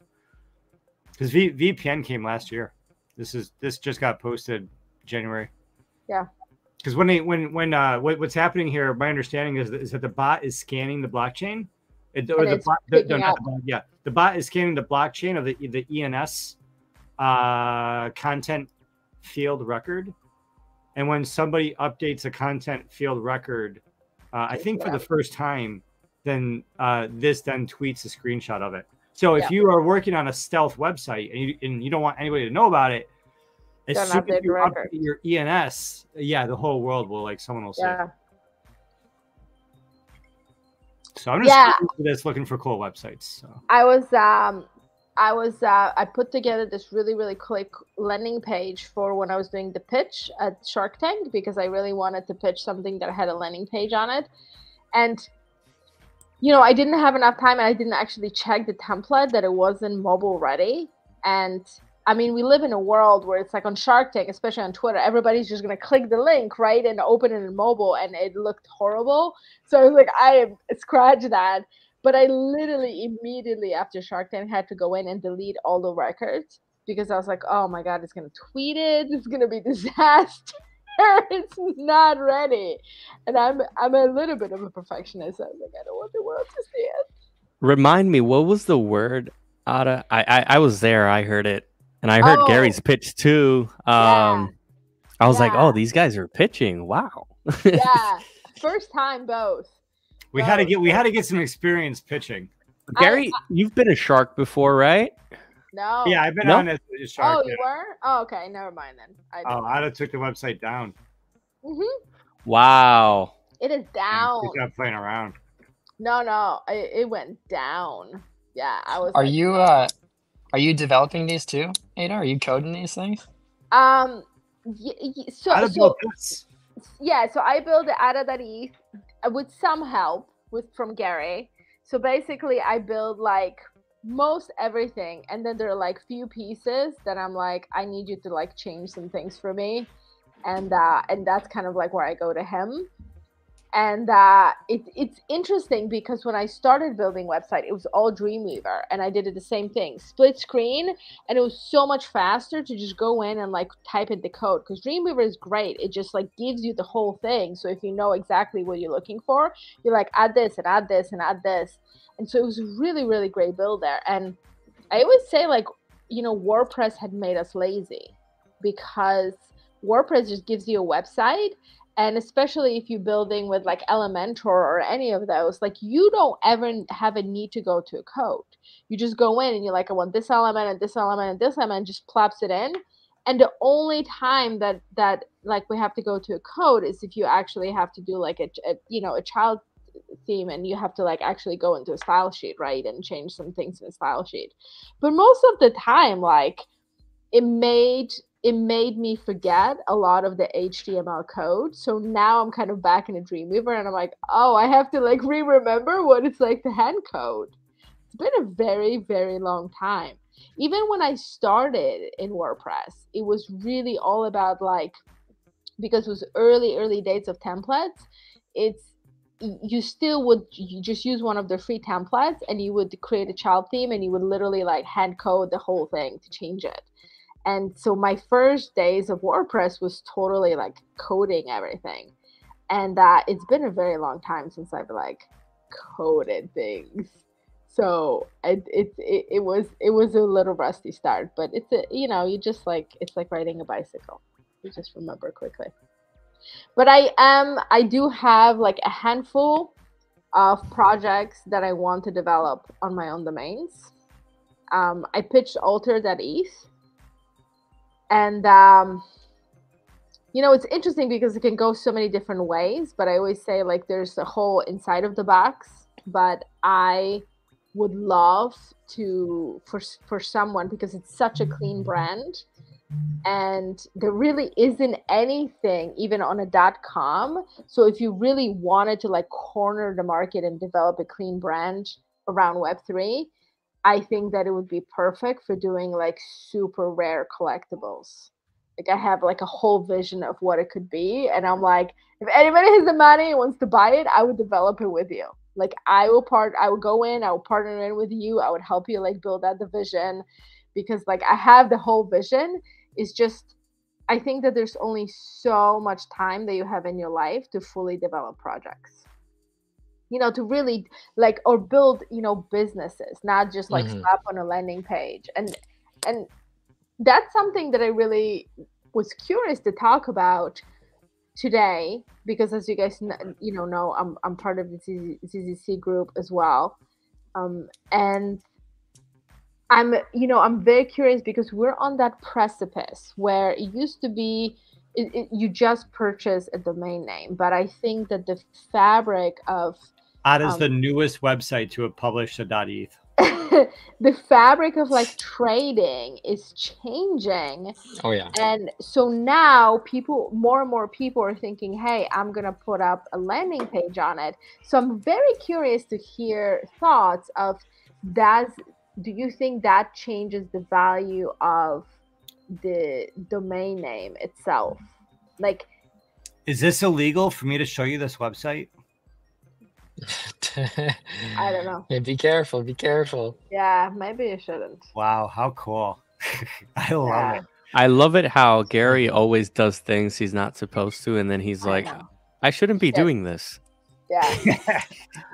I'm asking a question. I'm asking a question. Hey. Like when he talks about the countries and he's like, oh, I shouldn't be meshing those countries.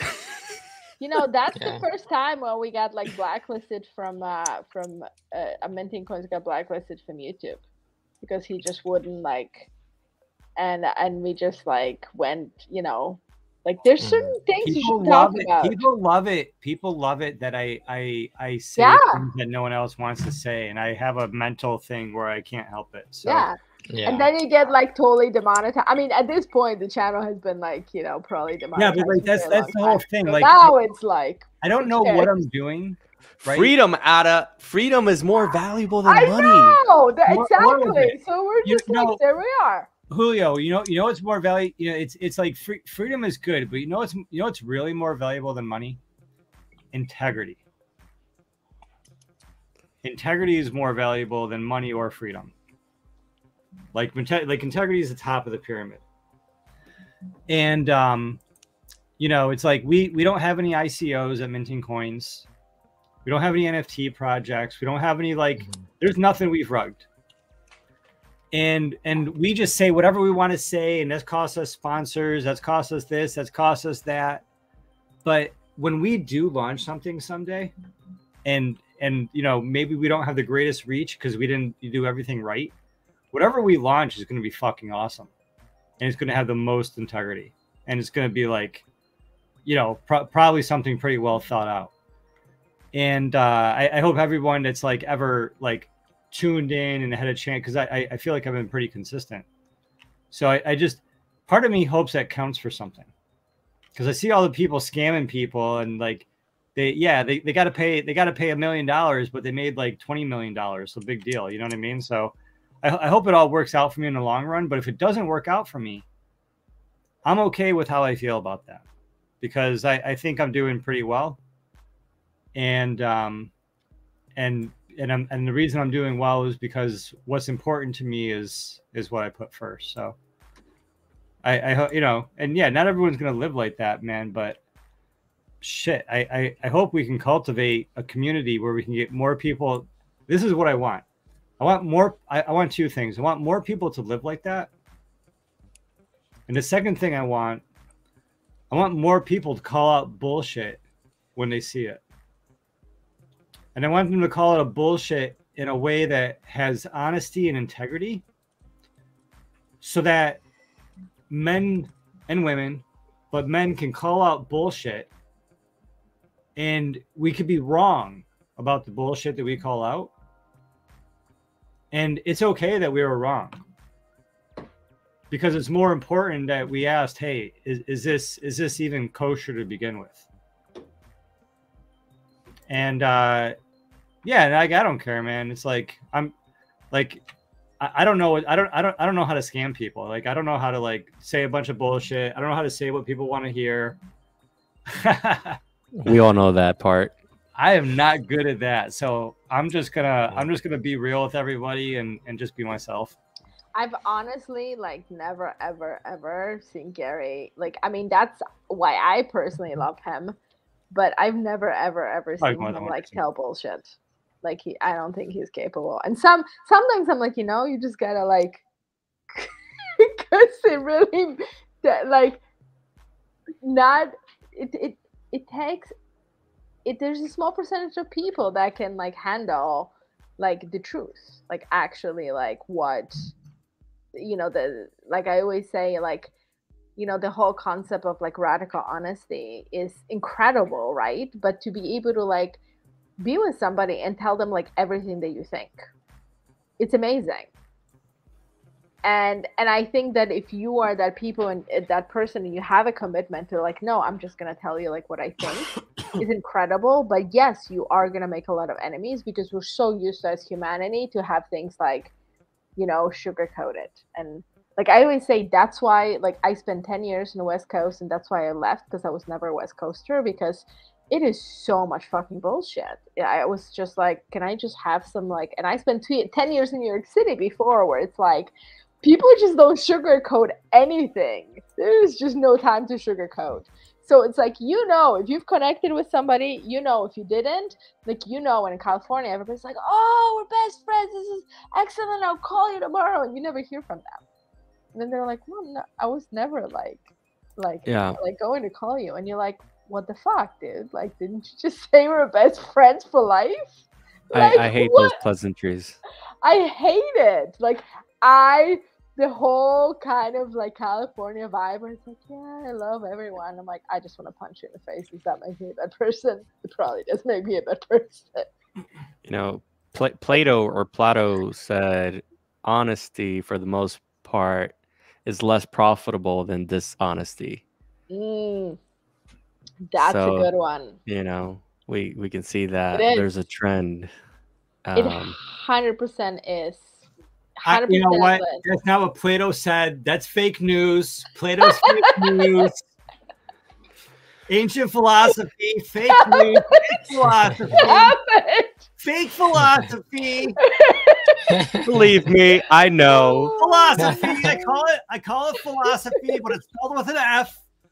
It's not PH philosophy. It's FA falafel. Philosophy. Falafel. I call it falafel. See, this is why I'm like, we have to run an hour and a half show. So now this is the alcohol talk. Bless Steve Miller, because like he wasn't able to make it here tonight, but he was going to be here tonight. And I was like, I promise you, like, we're gonna get so much better at running like a tight hour and a half show. We did. Because we went off the rails in the last half hour. Like, it gets so good in the last half an hour that you're like, oh, the show just begun. We were doing pre-show, and now we're actually doing the show. But like, you've had an hour and a half of drinking, now we're talking. Oh, you know, I see a lot of these crypto folks, and they have like 4-hour streams, 10 hours, you know, 8-10 hour streams. And like part of me is like, Yeah, there's people that run like a daily 1-hour show, a daily 2-hour show. And then there's us, and like we're like, okay, let's do like a once a week, let's do a 2-hour fun show. We just get some whiskey and some friends and talk about ENS and Web3. But I think, what is the time? Like, who cares? You know what I mean? It's just, if we're just in a room talking, creating content, like having fun, drinking whiskey, talking shit, like, you know, bringing up good kind, like who cares if like there's 100 people or 10 people, or if it's like 1 hour or 10 hours, like the biggest fucking thing about these rooms, and yeah, we can wrap it up, but the biggest thing is about these rooms that I think is the most interesting is that this is like a public Zoom meeting. It's like we're having a Zoom meeting. Yeah, 100%. We got a couple people on the call. It's like, hey guys, let's like, I want to have a Zoom. I want to like video chat, talk about OpenSea, and I want to talk about this whole Seaport protocol. See what you guys got to say. And I want to talk about people building in Web3. Let's get together. We'll like the first hour, second hour. You guys can drop off whenever. But and we're having this meeting, and anybody can tap in. Tap that like button. Yeah. Tap it. Well, I mean, Gently. Luke was the one that was like brought on, like we brought you up during the holiday show, right? Like that was like totally impromptu, because we were like, who is that person? And I didn't like, this is the always like the funny of you know, the sort of like the Twitter and Web3, right? It's like, you know, somebody by one name, but then their handle is different, and then they're just, and you're just like, who the hell am I looking for? Like, I can't tell you the amount of times, like, and I deal with a lot of writers for Web3 domains, and I'm always like, and sometimes they have a different writer name, and I'm like, motherfucker, seriously? Like, how do I find you on that? So I literally, I have like a writer name and a Twitter handle and an actual name, and I just like we got a column. We got a column for Discord name. We got a literally. I just hit find, and I'm like, find me like people. Just find one name, because everybody has like 5 different names, and it's like it's so 5 different names on 10 different platforms. It's killer. Yeah, 100%. So we didn't know who you were here. It really wasn't until you, I think, gave us your name, and I went into DMs and you popped up, and I'm like, oh wait, I onboarded you, and then I was like, it's Luke. Like it literally, like, you know, because you had a different name here still that was like different than that any of the names that I had listed for Web3 that's one thing I'm trying to fix is building that brand on one name, I think, is a lot stronger, and making sure I don't change that. So like I'm in between now on either sticking with this one that I got right here, or just changing it to like literally the same name as my Twitter handle. So you know, that's why like when I entered the whole Twitter thing, and I created my Twitter account long time ago and didn't really tweet much, for like I had to kind of go in and scrub my Twitter of like all the early tweets, because I've been here since like 2012, but I didn't tweet a lot, and what I tweeted was like had nothing to do with anything. So I was like, oh, I gotta scrub the whole thing if I'm gonna join the crypto Twitter. And but I was like, I'm Unfolded Life. I'm not gonna do that bullshit. So it was all Unfolded. It was Unfolded Life.eth. It was at Unfolded Life. Instagram is Unfolded Life. Like it was all Unfolded Life. And Gary's like, oh hey, like we should get out of that ETH. And I'm like, no, we should not. I'm like, I'm not gonna use it. It's waste of time, a waste of money. It's bullshit. And he's like, no, really. So for longest time, I had like Unfolded Life, and then I had my number, and then Ada that ETH was like way at the end. Like it was like, okay, fine, I'll fit it in if Twitter lets me. And over time, it kind of like made it to be like my name, where now it's like Ada that ETH is like who I am. But it literally went from like, okay, I'll hold it until like I can sell it, to like now it's like, oh, it's just, this shit is not going anywhere. Like now it's like one of my puppies that I want to hold and kiss and never want to go away. Like I'm like.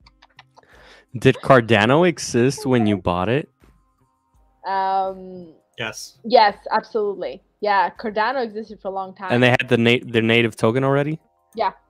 Okay. Yeah, Cardano native token came out. A lot of people Long time thought ago. that, like, a lot of people saw that she owned it, Yeah.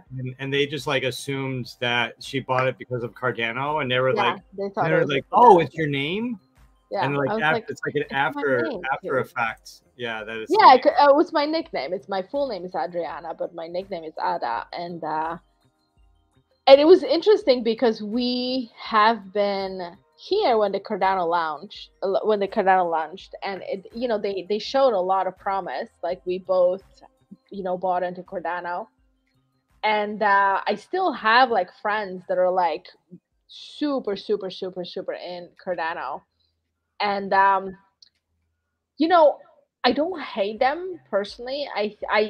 The amazing piece about Cardano is they still have a very engaged community, which is amazing, right? If all this time you manage to keep an engaged community, I think, and I think that this has happened to a lot of projects, is that they over promised and under delivered because there isn't anything. Like we have one of our kids is our 19-year-old, he's in college, but he's also like learning Solidity and all of that, and he's like documentation is shit.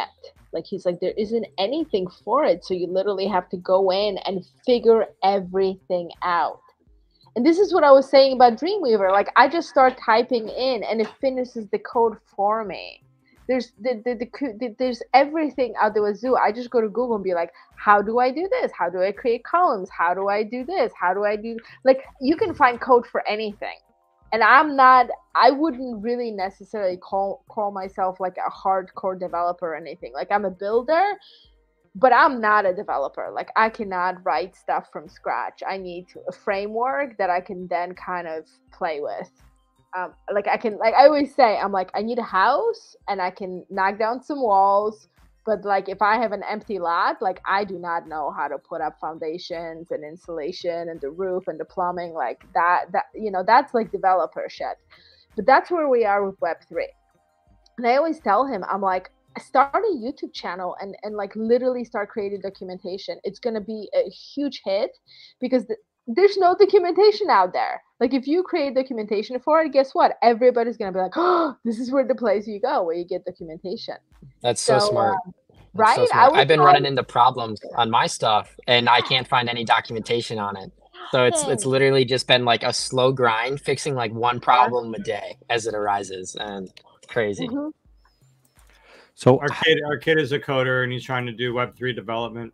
Yeah. And it's so frustrating for him that there's like the documentation is so bad in Web3.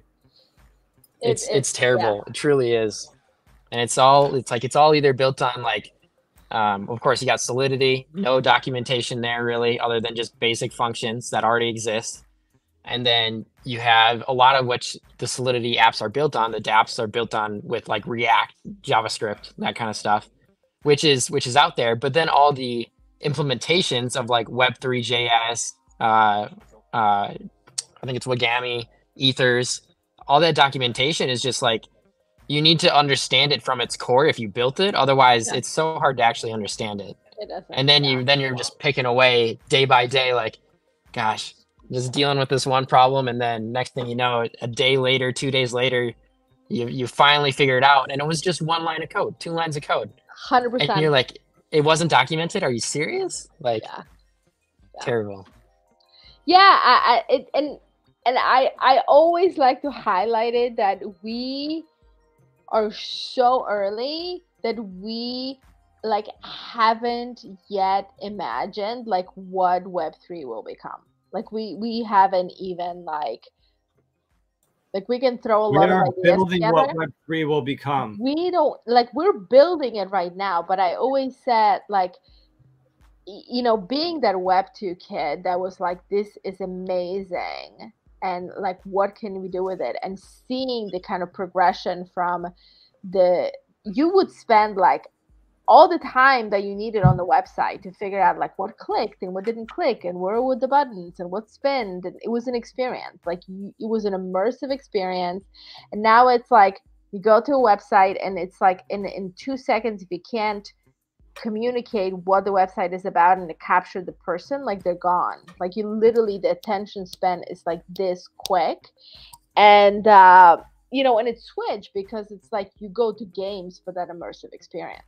And some of the games, like I'm not a gamer in any way, shape, or form right now.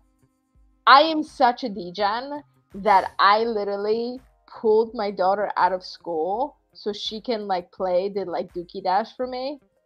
Yeah, it was crazy, Garrison.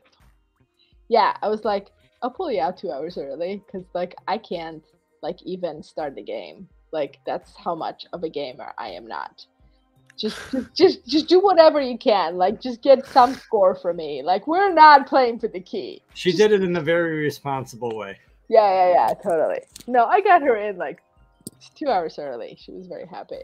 But yeah, like I'm like, really? Like you making me play a game? Like I'm not a gamer. Seriously. Well, with that being said, our score is very, very low, but we have a score. We have a score. So we're fortunate. What do you guys end up getting for the score? Or did you have a tier? What tier? Did Oh, you have? we're less than 100,000. They're gonna etch it in the sewer pass. You can go look us up later and shame us. Yeah. You could have played for us. You could have played for us. Yeah. You could have played for us, Luke, and crushed our score. If you wanted to like play for us, Yeah, I had a tier 1 score just around 450,000 with a tier 1, and it still wasn't good enough, which is just crazy. No.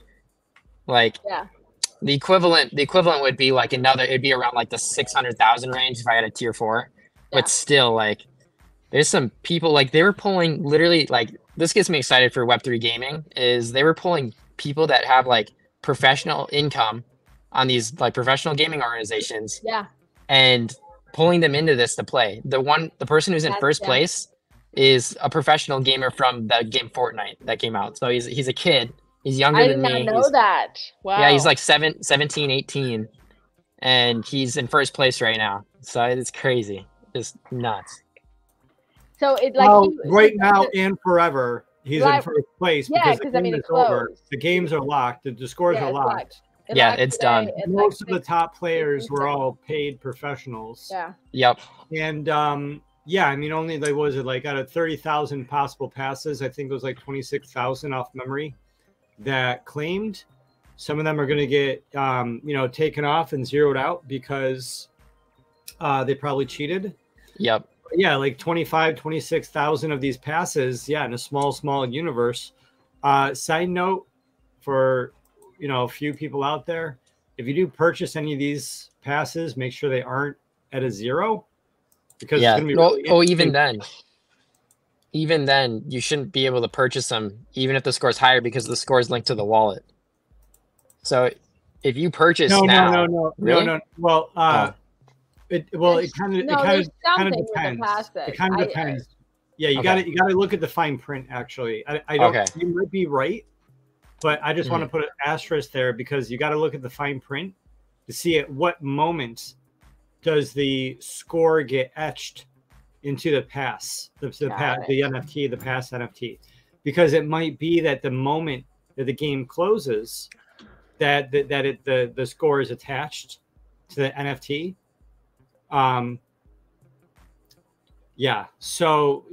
Basically I need to for someone in the audience, I don't want to say who, you're not too poor to understand this, but it's just for people that have a pass and they're paying attention and they're in the Yuga universe. We're way off topic. The Yuga universe is like doing cool stuff. I'm a bullish on Yuga. I'm bullish on V Friends. Yeah. Bullish on anything Gary V. Isn't that a Monday topic? Like, what's? Yeah. We I think we gotta close this down, guys. We're pivoting. I mean, Whiskey Wednesdays is at everything topic. Yeah, we definitely ran like the Metaverse Monday and the ENS Tuesday. And then realize that it's very hard to run like a daily show where you have like kids and a family and, run like a big chunk of your evening. And so, we ran the experiment and it was great and it was fun. And I think now we're like really zeroed in. Like, so we're now back to 1? We're back to like Whiskey Wednesday. Yeah. Okay. Yeah. Great. At least for right now. At least right now, the last year, the end of last year was about creating a show every day. to like work out the bugs in the technology, the people, the process, getting as many people on the show, as many topics as we could. How do we want to do this? And then yeah, like right then, you know, like I don't want to get into it. I had a really rough start to 2023, and at the same time, we were doing a live YouTube show every single day. It wasn't live, but we were pre-producing a YouTube show every single day for a year. Oh yeah. And it literally took 6 to 12 hours a day to produce and cut and publish this YouTube show. And we were doing it in a way that was really authentic, and we weren't making money from that show. And because the show is sort of like, the show has a lot of reasons for existing, but the primary purpose of the Minting Coin show is not to make money. The primary purpose is to connect with people and to build authenticity. And the problem with connecting with people and building authenticity is that it's typically like not very profitable, right? Telling people inconvenient truths doesn't really build you friendships. As anybody on Twitter knows, that knows me knows, because I usually take the unpopular position on like almost everything. It seems kind of intentional at many times too. Many times. Hey, did you tune into the Shark Tank show last night? Yeah, you did. I heard you. You pitched the hookah website. Yeah. So it was really interesting, right? Like, I don't know Jimmy. Jimmy doesn't follow me, right? I follow Jimmy because he's a fucking legend. But Jimmy doesn't feel. Jimmy doesn't know me from this, right? And like he looked at the Space Jam NFT, and the first thing out of his head was like, "Oh, they probably have a trademark. And no way would I want that." And then he looked it up, and he was like, "Hey, are you sure?" And they're like, "I looked it up. They have a trademark. Exactly. I definitely don't want it." Yeah. And every single shark, or every single every single NFT degen in that room, you know, heard Jimmy. Listened. Like undeniable legend in the space, connected to Namebase, connected to Ave Stars, connected to V Friends, and he happens to have 100 Bored Apes. He consults with major projects you don't even know about. And he said like trademark issue. And what's Gen gonna say? They're gonna be like, yeah, Gary talked, like they thought about me, they didn't acknowledge it. They're like, yep, Gary wouldn't shut up about that. Jimmy just said that. I'm just going to swallow my pride and pretend none of it ever happened. Fuck you, Gary. Jimmy's right. You know, it doesn't matter if it's everybody picking out Brantley and people saying, yes, we should censor people on Web3, or if it's the opposite, the complete fucking opposite side of the spectrum, and people saying we should have no centralization, 100% decentralization, and fuck the old system. Both extremes have negative externalities that hurt us at the core. And I hope that anyone that, you know, I don't give a fuck if nobody recognizes it, but I'm going to pat myself on the back. And I'm going to say I'm proud of myself for who I am and what I believe in, stepping up for sovereignty, stepping up for Web3, stepping up for, you know, protecting people from walking themselves off a cliff. Yeah, but I know, man, it's not intentional. It's just the majority of the people usually have a wrong opinion. Luke is like trying to figure it out how to fight. Come on, Luke. You got it, Luke. Over here. Yo, and to answer Ada's question from 2 hours and a half ago, I do think that adding a website to an ENS adds value to it. So it's a yes. Yeah, definitely helps solidify the vision. Yeah, can we get into that? Because you know, I was thinking can we get into it? We're like 2.5 hours. I'm like, so does it like, you know, so some websites, right? Like Hookah.ee, Let's just use hookah.eth. Gary put that out, right? I mean, it's hookah, right? Like, it's very, very hard to deviate because your brain is like hookah. Like, I know what a hookah is. It's a thing you smoke and you put tobacco in it and it's flavored and you hang out with your friends. And someday when we drink more whiskey, we'll tell you a story of how we like ended up in the hookah lounge after looking for a bathroom in New York City during the NYC NFT, but that is like a whole other story that needs more whiskey. So more so Ape Fest, but yeah. Is that a Yuga exclusive? No, I'm joking. It was a Yuga exclusive experience, I think. I don't know. Totally, yeah. There was a lot of hookah smoke in that room. I know, pin us for that, because that was hilarious. But it's very like your brain is like hookah. I know what a hookah is, and it's very hard to deviate from that because there are things that are association. You go to the website, and this is what you're expecting to find. And I think that there are other things, like for example, altar. Even though we all think like altar, right? Like if you, especially if you come from a certain religious background, like what the altar is. But with the whole New Age movement and all of that, like you can really expand it into a lot of different things. And so it has more flexibility. So my biggest question is, because as I was saying, like I had this vision for the altar of what I wanted to become, but ultimately from like all of my like, a basket of like puppies that I wanted to like love and squeeze and kiss and never give up. I was like, okay, I'll pitch altar.eth and I'm willing to let it go if somebody wants to take it home and like raise it and have an awesome project out of it. But I was thinking, I'm like, so is it me? It's me showing a landing page that has a part of that vision, right? That says, hey, this is what's possible. Is it helpful? Is it helpful for people that are like, I don't know, visionless, and they all of a sudden they go, whoa, this is a great idea, I'm jumping on that train? Or does it take away from people that maybe look at something that has nothing on it and it allows them to imagine what's possible? That's like really is my question. And so that's kind of like almost like the one question. The second question is like, so in what way, right, does it raises the value? Is it because you have built in it? Is it that it raises the value because it might be like, for example, ZZC group are gonna build the domains, and it comes with a team. So when you buy the domain, depending on which one you buy, like if you buy some of the premium ones, it actually comes to the access with the development team that would help you to do some pieces of it, right? Not maybe build a whole new thing, but I think they're going to get to that. And so so I'm curious, is it like the access to the team? Is it that some people are just, it's helpful for them to see the vision and then they can take it and develop it? Or is it just showing people like, hey, this is so much more than just a username? Those are my three questions. So it's not one, just three.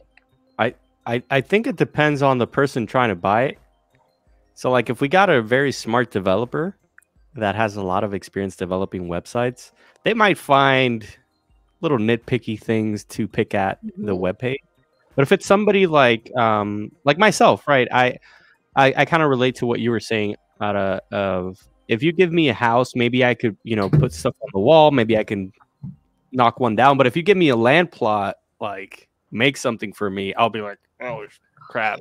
So like, I mean, for me, I look at hookah.eth and like, should we make a disclosure that, I would make money on that if we sell it. But anyways, thanks for highlighting. 7994 is a broker for hookah.eth through the ZZ group. Full disclosure, just like full disclosure. You know what I mean? Like full disclosure, if anything sells in Web3, everybody else makes money. Somehow everybody is connected to everything in Web3. Yeah. That's your spoiler alert. Yeah, thanks for doing me the favor and putting that up on the live stream. But yeah, like think about it. For me, seeing that, I see value in that, obviously. But there might be somebody that has a team that does that, or they can do it themselves, and they're like, oh, is this person going to charge me more ETH for something that I could do for cheaper? You know, but those are, I think, the minorities, right? Like, not many people will think that way. So I definitely think there's value added to it, and it could help, you know, people envision what it's going on with the page, and then maybe use that thing and then go to their guy and be like, hey, can you make this better? So I definitely think it adds value, and it's just additional content in a place where we're still trying to get that mass adoption of seeing that type of content, where there's basically, you know, a very few percent that we can see that way. So I think it's pretty cool. And yeah, I don't know what the others think. Yeah, real quick, I'll touch on that. I'm gonna have to dip right after this. We got some family birthdays, so we're gonna do some stuff. But what time zone are you? It's 9:35. I'm CST. Central. That's a late birthday. It's a late. Yeah, birthday. well, everybody's got to get home from work, so yeah. But yeah, I think building on the domain itself, if you were to build a product that has functionality, I think that adds value to it. I think a landing page is. I think it adds to the vision and can help. It's hard for me to see adding extra value to the domain with just a landing page personally. Probably that's coming because I'm a dev and I just know that, you know, if I want a landing page, I can build a landing page. You can just do it, yeah. Like you're you not said. thinking like a marketer, Luke. You're not thinking like a marketer. I'm sorry. No, yeah, I gotta stop that. But he's I do like see. A builder. You're like, I can build better. I do see the vision, because it does help if people if they're looking to buy domains, and then they see, you know, I had a vision for Alter to be this way, and then they see the web page that's already loaded onto it. They're like, oh my gosh, that's that's a much better idea, and it's a simple landing page. You know, that's the value there. Let me ask you a question, Luke, because you're going to leave, and so I'm not going to be able to do and so I'm going to. Luke is in a hot seat. I'm going to give like a two-part like really quick answer with like my answer, but with your answer and not seeing the value necessarily of what if hookah.eth, what if you went to hookah.eth and right away, not only did it look beautiful, what if you could go to hookah.eth and instantly buy an actual hookah or an actual shishesh, how do you say it, or some sort of hookah accessory? What if you can go to hookah.eth right now and buy a hookah through Amazon or eBay? Right. I don't know if the broker is listening, but what if they had like an affiliate thing where you didn't know it was an affiliate website? I was going to get into that, but yeah. If they had a 5-page website where you went to, like, there's a hookah page, and there's like a glass hookah page, and there's like a something other hookah page, and each of those pages showed hookahs for sale on eBay with just those products. And now you think, oh yeah, I wasn't thinking that. That's a good idea. Oh, I could buy this website. Oh, all I got to do is change the affiliate ID and it's me. And then I just send traffic to it, and you instantly have money. You know, what if you have computer.eth, camera.eth, dogs.eth, you know what I mean?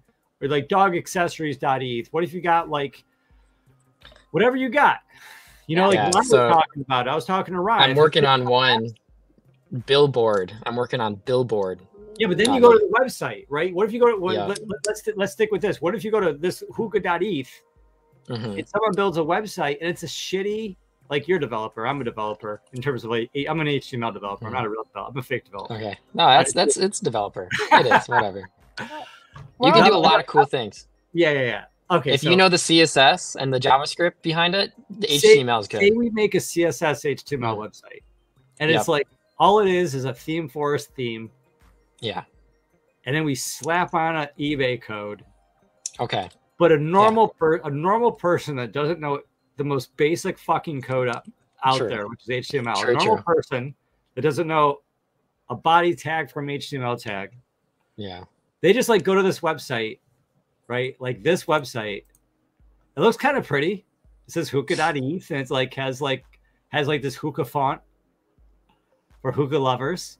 And it's got like, oh, I can buy hookahs, I could buy shishish, I could buy hookah accessories, I can, like, you know, like, oh, there's some listings on here. Maybe they paid for these listings. What if I could just click on and now it's like a website that makes money. And now I'm an influencer. I'm an influencer who likes hookahs.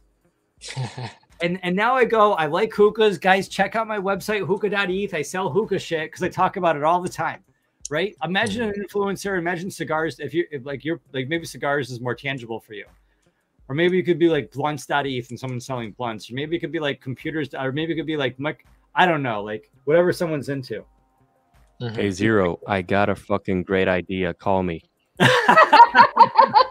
Yeah, it's so believe it or not, I know I was looking through the DWeb websites and I've seen people already do this, and that's when I say you can have the landing page, but if you have some sort of product behind it, even if it's just a link, like you're talking about to another listing somewhere else, like that's perfectly fine. I call that a product already. Like even if it's going to some Web2 site, you know, that's from a development standpoint. Yeah, it Yes. could be a link to eBay, but the thing with these affiliate links is that they can be embedded like an iframe or better with JavaScript. Yep. Yeah. When you embed the links, like a normal user, like for you and Is me, it iframes? Is that what it is in HTML? It could also it could be JavaScript. So for you, okay, yeah. iframe would be like super lame, but no, this is JavaScript. So for you and me, it's like, yeah, it's lame. You're just doing a eBay JavaScript or an Amazon JavaScript link for a particular category. Yeah. But for an end user, they look at the URL, and the URL says hookah.eth.limo, and they're scrolling on the page, and it's like it's all embedded, and they don't. It looks just like this. It doesn't matter. It don't literally, yeah. Yeah, that's awesome. I agree with that. That adds a little value. I gotta go. I'm sorry. Look, it was great. I love it. You. Maybe yes. Next time. Yes. See ya. Thank you. Bye. Somebody. Bye, Luke. Yeah, you know, I mean, I think that majority of the people who visit website, and this comes from somebody who, like I literally go and network with business owners all the time, and when I do my presentations about what I do as a digital marketer, I have to dumb it down to such a level, because it's like we never think of it, but like people don't even understand, like we all speak in this code language that most of the people don't use.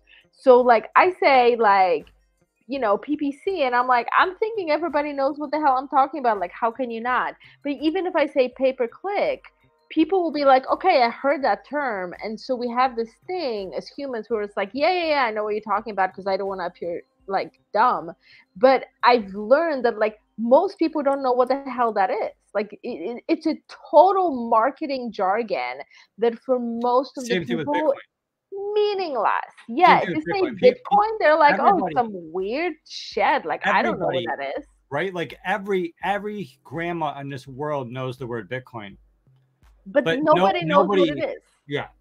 Yeah. Same with Web3, same with Metaverse. Like, you know, and because I think that when we go to like for those of us who are bridge builders, I'm gonna call bridge builders, the people who want to onboard the general public into it, is if you're trying to build that bridge, like you realize like how much people actually don't know, and you have to literally strip all of the buzzwords that we use, that we like. If somebody that isn't part of Web3 got on crypto Twitter, they would be like, what the fucking fuck is this? What language is this? Like, what are you talking about? I have no idea what you're saying. You know, because we speak in such a jargon that sometimes like I look at it, I'm like, what are they talking about? Like, I don't even know, because it like changes so quickly. And, you know, so I think that like, we have to have, and that's a challenging piece, because we have to be able to talk about these very complex subjects in a way that's really, really approachable if we want to onboard more regular people, or, you know, people that like aren't familiar with it, and kind of like bring them into the space, and kind of, you know, allow them to like find a way, be like, how do I find the projects? How do I vet the projects? Like, how do I know this isn't a rug pull? Like, you know, like, I mean, it really is like years and years and years of knowledge. Like it's like what, 2023, Gary and I got into the space 5 years ago. No, wait, 7 years ago, 2016.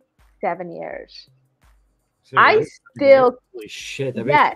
makes I'm me gonna feel say old it more than like anything else. 7 years ago. That we was got just into the yesterday. States. Oh Yeah, my goodness, that's 7 crazy. years ago. And Life I started 7 years still, ago. I still literally look at projects and I'm like, this is fucking shit. And like 2 weeks later, Sometimes it's I still like look at 4 Ethereum like and it's I'm worth like, $7 a coin. I remember when it was $4. Yeah. Yeah, I remember when it was like $4. Those were the days. Yeah. It moved quick. You know that Yeah. you know, we were like side note, we were really lucky to have gotten like back into crypto and we gotten into it because we learned about crypto in 2013, 2014. I learned about crypto working in Silicon Valley, and but I really didn't get into it until 2016. And like we fortunately got into it in 2016, and then fortunately the original ENS launch was delayed from March 14th to May 4th. And then because of that, I got involved in the ENS in between March 14th and May 4th. Yeah, because I think. Yeah, because otherwise the world would be different. Yeah. Because otherwise, like we wouldn't have been involved when they launched, and then we wouldn't be in a position that we're in. So yeah, maybe somewhere in the future, someone went back in time and like time worked all that. But yeah, I had that. I posed that question in like one of the shows. Like, if you could go back, like where would you go back to? And maybe people are like, oh, like the beginning of the Bitcoins when it was like cents. And I'm like, I wouldn't, because I can guarantee, knowing from like the experience that we have had in early days, because like Gary's actually Gary's pathway was like to Dogecoin that got like totally like rug pulled and through like some exchange, right? Like we were still in California. Yeah, I'll date myself, but yeah, I mean, I had money on Cripsy. Yeah. Cripsy, which is very, very old, if you know that. But yeah, listen, guys, it's like could have been driving the Lambo. I love talking about that history. And I just want to. I mean, as far as that goes, it's not enough to have single points of information. Or knowledge. You also need to have information, because like. What if you can tell like your great grandparents something that would have not just changed your life, but your grandparents' lives and your parents' lives? Yeah, like would you really go back to 1 year ago, or would you go back to like before you were born? And it's just I mean, you could just go to yesterday and know yesterday's lottery numbers. You know what I mean? And it's all the same. You don't. It's always like a bunch of what ifs that people play. 100%. But the what ifs don't matter unless you change your what's next. Yeah. Like what ifs. Like we all heard what if. Who's ever heard, like, hey, what's your what's next? What's next? Very few people sometimes. But people need to like bring it back. This is like how we were talking about earlier about the midlife crisis. Nobody ever slows down to ask who are you and what do you believe? What do you want? Right? Like, what do you want to live for? And, like people need to get into that, because we're always reminiscing about what we missed out on. But too like not often enough are we talking about what are we planning? What are we shooting for? What are we desiring? What do we want to build? Not just for us, like we want what we want in the moment because we're in pain. But what do we want for our children? What do we want for our community? What do we want for like the people that come after us? And to gain that, it's not just about where are we coming from, but it's more so about how are we coming together and where are we going with this? You know, this ball, this Web3 web that we're holding. Where are we going to go? Because a lot of people want to go a lot of different directions, and the only direction is going to be the direction toward respect, integrity, empathy, compassion, you know. And if we're going to get there, we're going to have to get there together. And we could just keep on going down with these sort of you know, talks. But I'm really loving these shows. Yeah. Because they let us go deep. You know, this isn't like a half-hour show or an hour show. This is like a multi-hour show. We can go deep, talk about Web3, talk about ENS 7994. I'm talking too much. I feel special that I'm here today. You know, you should. It's only one show a week now. Yeah. You know, I got an email about it. You know, like Twitter was down. Twitter was like, down. We need to wait. We need to talk school. about how I got an email. Like how did you get my email? We need to talk offline about that. Yeah. Julio's gonna keep this show going another hour. I have. Julio, do you want to go another hour? I have. No, I'm good to go, but yeah, I would be back next Wednesday. Excellent. Even if there's 8 people on here. I will definitely put you down. I loved having you on the show. We had such a busy week that every week, like not every week, but like once we kind of like narrowed down to Wednesday, we're like, we actually have to like spend more time producing the show. And it's you know, it's intense, like running multiple businesses and raising kids.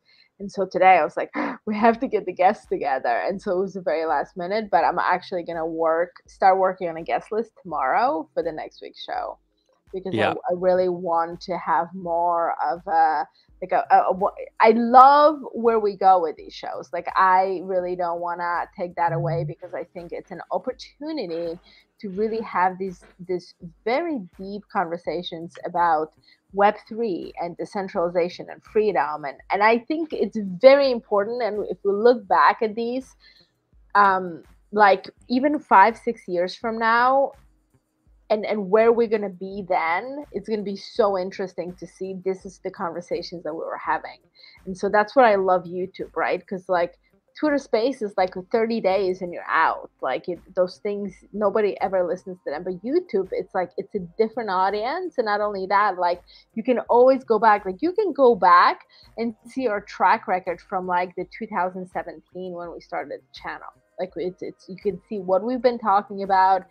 And it'll be very interesting to pull some of Gary's videos from when he started talking about ENS, like back in 2017, when he was like, I didn't see him for days at a time, because it's like the names would drop and it would be like 4 o'clock in the morning, and I was like, where's my husband? Like, what happened? I haven't seen him in 3 days. And he'd be like, bunker down. Like I'm literally up like 3 in the morning. She's like probably like thinking like, what the fuck? He's like, what the fucking fuck? Like, like, who's he talking to? What's going on? No, she knew. I mean, like, we've always been down this rabbit hole together, right? Like, now there's a lot of stories. There's a lot of stories in Web3. The point is this: there's a lot of stories in Web3. A lot of people get into Web3 for the money, but what it really comes down to is that we all want our basic needs met. Beyond our basic needs of like having like our kids getting taken care of and having food and like paying a rent, beyond the basic needs, this is about creating community. This is about creating legacy. This is about connecting with people in your local community and your world community. And there's not a lot of people locally who are down to talk about these topics. There's not a lot of people that understand what the F is going on. Yeah. And so, these conversations are like really interesting. We tried to do as many of these as we could in 2022. Doing as many as we could in 2022, we learned a lot based off our knowledge from 2017. Yeah. Now it's kind of like exercising. Now we brought it back down to 1 a week. We're doing it slow, and we're perfecting our form. We're going to make sure that we're able to get one done correctly, ahead of time. instead of, you know, waiting everything to the last minute, you know, so you have maybe an email before the day, before a couple hours before. You're like, we're starting now. Are you jumping on the show? And so that's going to give us like a solid foundation to continue building these on top of, you know, these minting coin shows, which are candid and based on connection and community, you know, which are being built with what we're doing at Web3 domains, which is being built at with what we're doing at Hyperwave Marketing, which is being built with what we're doing with our you know, other endeavors that we can and can't talk about, because there's a lot of things that we can't talk about. That's a part of our normal life that's just like separate from, you know, the public life and separate from Web3, but maybe Web3 adjacent and public life adjacent. You know. And to get to the punchline, in the bear market, it's for me, you know, which I'm just like a kid looking to connect with people and looking to build something. In the bear market, it's really meaningful to connect with people like you, 7994, and to connect with you on Twitter, and connect with you on YouTube, and connect with you on the show, and connect you with ZZ Group, and connect with you with ENS Latinos. And I'm doing a lot wrong. I'm doing a lot that I'm actually not doing. There's a little bit that I'm doing with being an ENS delegate and trying to pay attention and, like, you know, paying attention to who's like in the ENS small grants and throwing my little bit of delegation toward ENS Latinos or toward this project or that project. Yeah. And it's just like, yeah, man, this is a time and this is a place and these are the hands and these are the people. And yeah, we're all figuring it out together. Thank you for being here. You know, I relate a lot to you, Gary, because I understand a lot when you say these things that people don't want to hear. And I think it's because we might have something similar where we hold ourselves to very extreme standards. And even if we're doing good, we want to do better. And if we think that we can do better, we're going to call ourselves out on it. And we're going to say, hey, I know I did these couple of good things, but you know, I don't like to dwell on the good things, because if not, you just stop getting better. Yeah. So you holding yourself that way, and you think that people should know how you feel so that they can get better, and you just spit it out. And I tend to do that. Sometimes I got to catch myself and be like, hey, maybe that person doesn't want to hear it, but I relate a lot. So sometimes I'm on the like, yo, like, okay, yeah, I know Gary's a little tough to handle, but you know, like, he has some logic to what he's saying. Like, no, but like, you know, so like people get very emotional with things, and I try to be more pragmatic.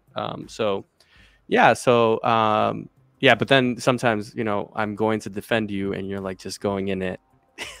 But anyways, neither here nor there. My DMs are up, man. Like, yeah, they're like, yo, pull out. They're literally the way. Pull out, Gary. Like poking the bee's nest. I'm like, what are you doing? You know, because I get like I get notifications, and it's like, I'm like, why are you poking the bees? Just let it go. And he would just be like, I'm looking for a hobby. Once I find a hobby, okay, maybe that'll like it's yeah. And I'm totally opposite. I'm like, but you know, obviously I have my channel, and I think in my peak I was probably doing like 3 or 4 shows a week and maybe a pre-recorded one. So it was basically, you know, I know how much time it consumes, and I can, like, the way you guys produce is very professional. From one content creator to another, you know, you guys are very professional, very like, you guys pre-planned and you guys send emails and all these things. So, you know, really admire that. Keep it up, and, you know, looking forward to being here many more times, because I definitely like getting together with people that are professionals in the craft and actually consider it. You know, even if you're not making money, you're still professional. You're setting up topics, you're setting up support to like evidence what you're talking about. So I know how long that takes. So, you know, wanted to give you props live, because, you know, it's very, I notice it personally. So thanks, man. That all means a lot. That really does. It means like everything. And with that being said, people got to go. It's late. We're 3 hours into this. Like Oh, a third of man. this should have been a third of this. Like 2/3 of this should have been like a private But it was members only so show. good. It gets so good. It's so Dude, hard. yeah. But the member show are. I even finished my scotch. Okay. Yay! I know. I had like 2 whiskeys. It's like empty, and I'm like, will not drink more. Yeah. No, you gotta save some for the next candidate. Yeah, absolutely. I'll be ready from the beginning next time. But you know, we'll be here next week. All of us will be here, and then some. Right? We'll see who shows up. It's always a mystery who we have on the show. And Yeah, we'll we're dive going to be deep. consistent. Other people can dip in and dip out, and we want to give we want to give a platform to people that we feel are showing up. Yeah, absolutely. You know, and this isn't like any formal shit. This is just us figuring shit out. So I don't care what people think, but if people have feedback, I actually do care what people think. Unless you're an asshole, then I go back to not caring what you think. So it's a delicate balance. Like you want to be a nice guy until you don't want to. There's times you don't want to be a nice guy. But, you know, they say nice guys finish last. The only nice guys that finish last are the nice guys that don't know when not to be a nice guy. Simple as that. So with that being said, I hope you're a nice guy. And I also hope you don't take any bullshit. And I also hope that when you don't take bullshit, you don't take bullshit in a way that's very empathetic and compassionate. And you reject bullshit in a way that has a lot of integrity. Because, you know, it's like this is all sovereign Web3. This is all people figuring it out. And as lone as everybody is with their private keys and their private wallet and their, you know, and just like protecting the little bit that they have, this is all one big community. And we're all single little nodes on the network. But together we make one strong blockchain, right? Each of us is a finger. And together we make this whole organism. And I'm Gary Palmer Jr. Oh, shit. Like, people could probably find Ada. Where can people find you? Ada Unfolded Life. Julio? Find me on Twitter, 7994.eth. That's where I'm at. That's cool. 7994.eth. We got to make more managers out there where people can go to the app.ens.domains website or websites similar, and people can do. I want to make that's a new thing. I want to make lookups more universal to make it so people can look up ENS names more universally. But I'm Gary Palmer Jr.eth. You're you. I'm sure of that. And together, we're all minting coins.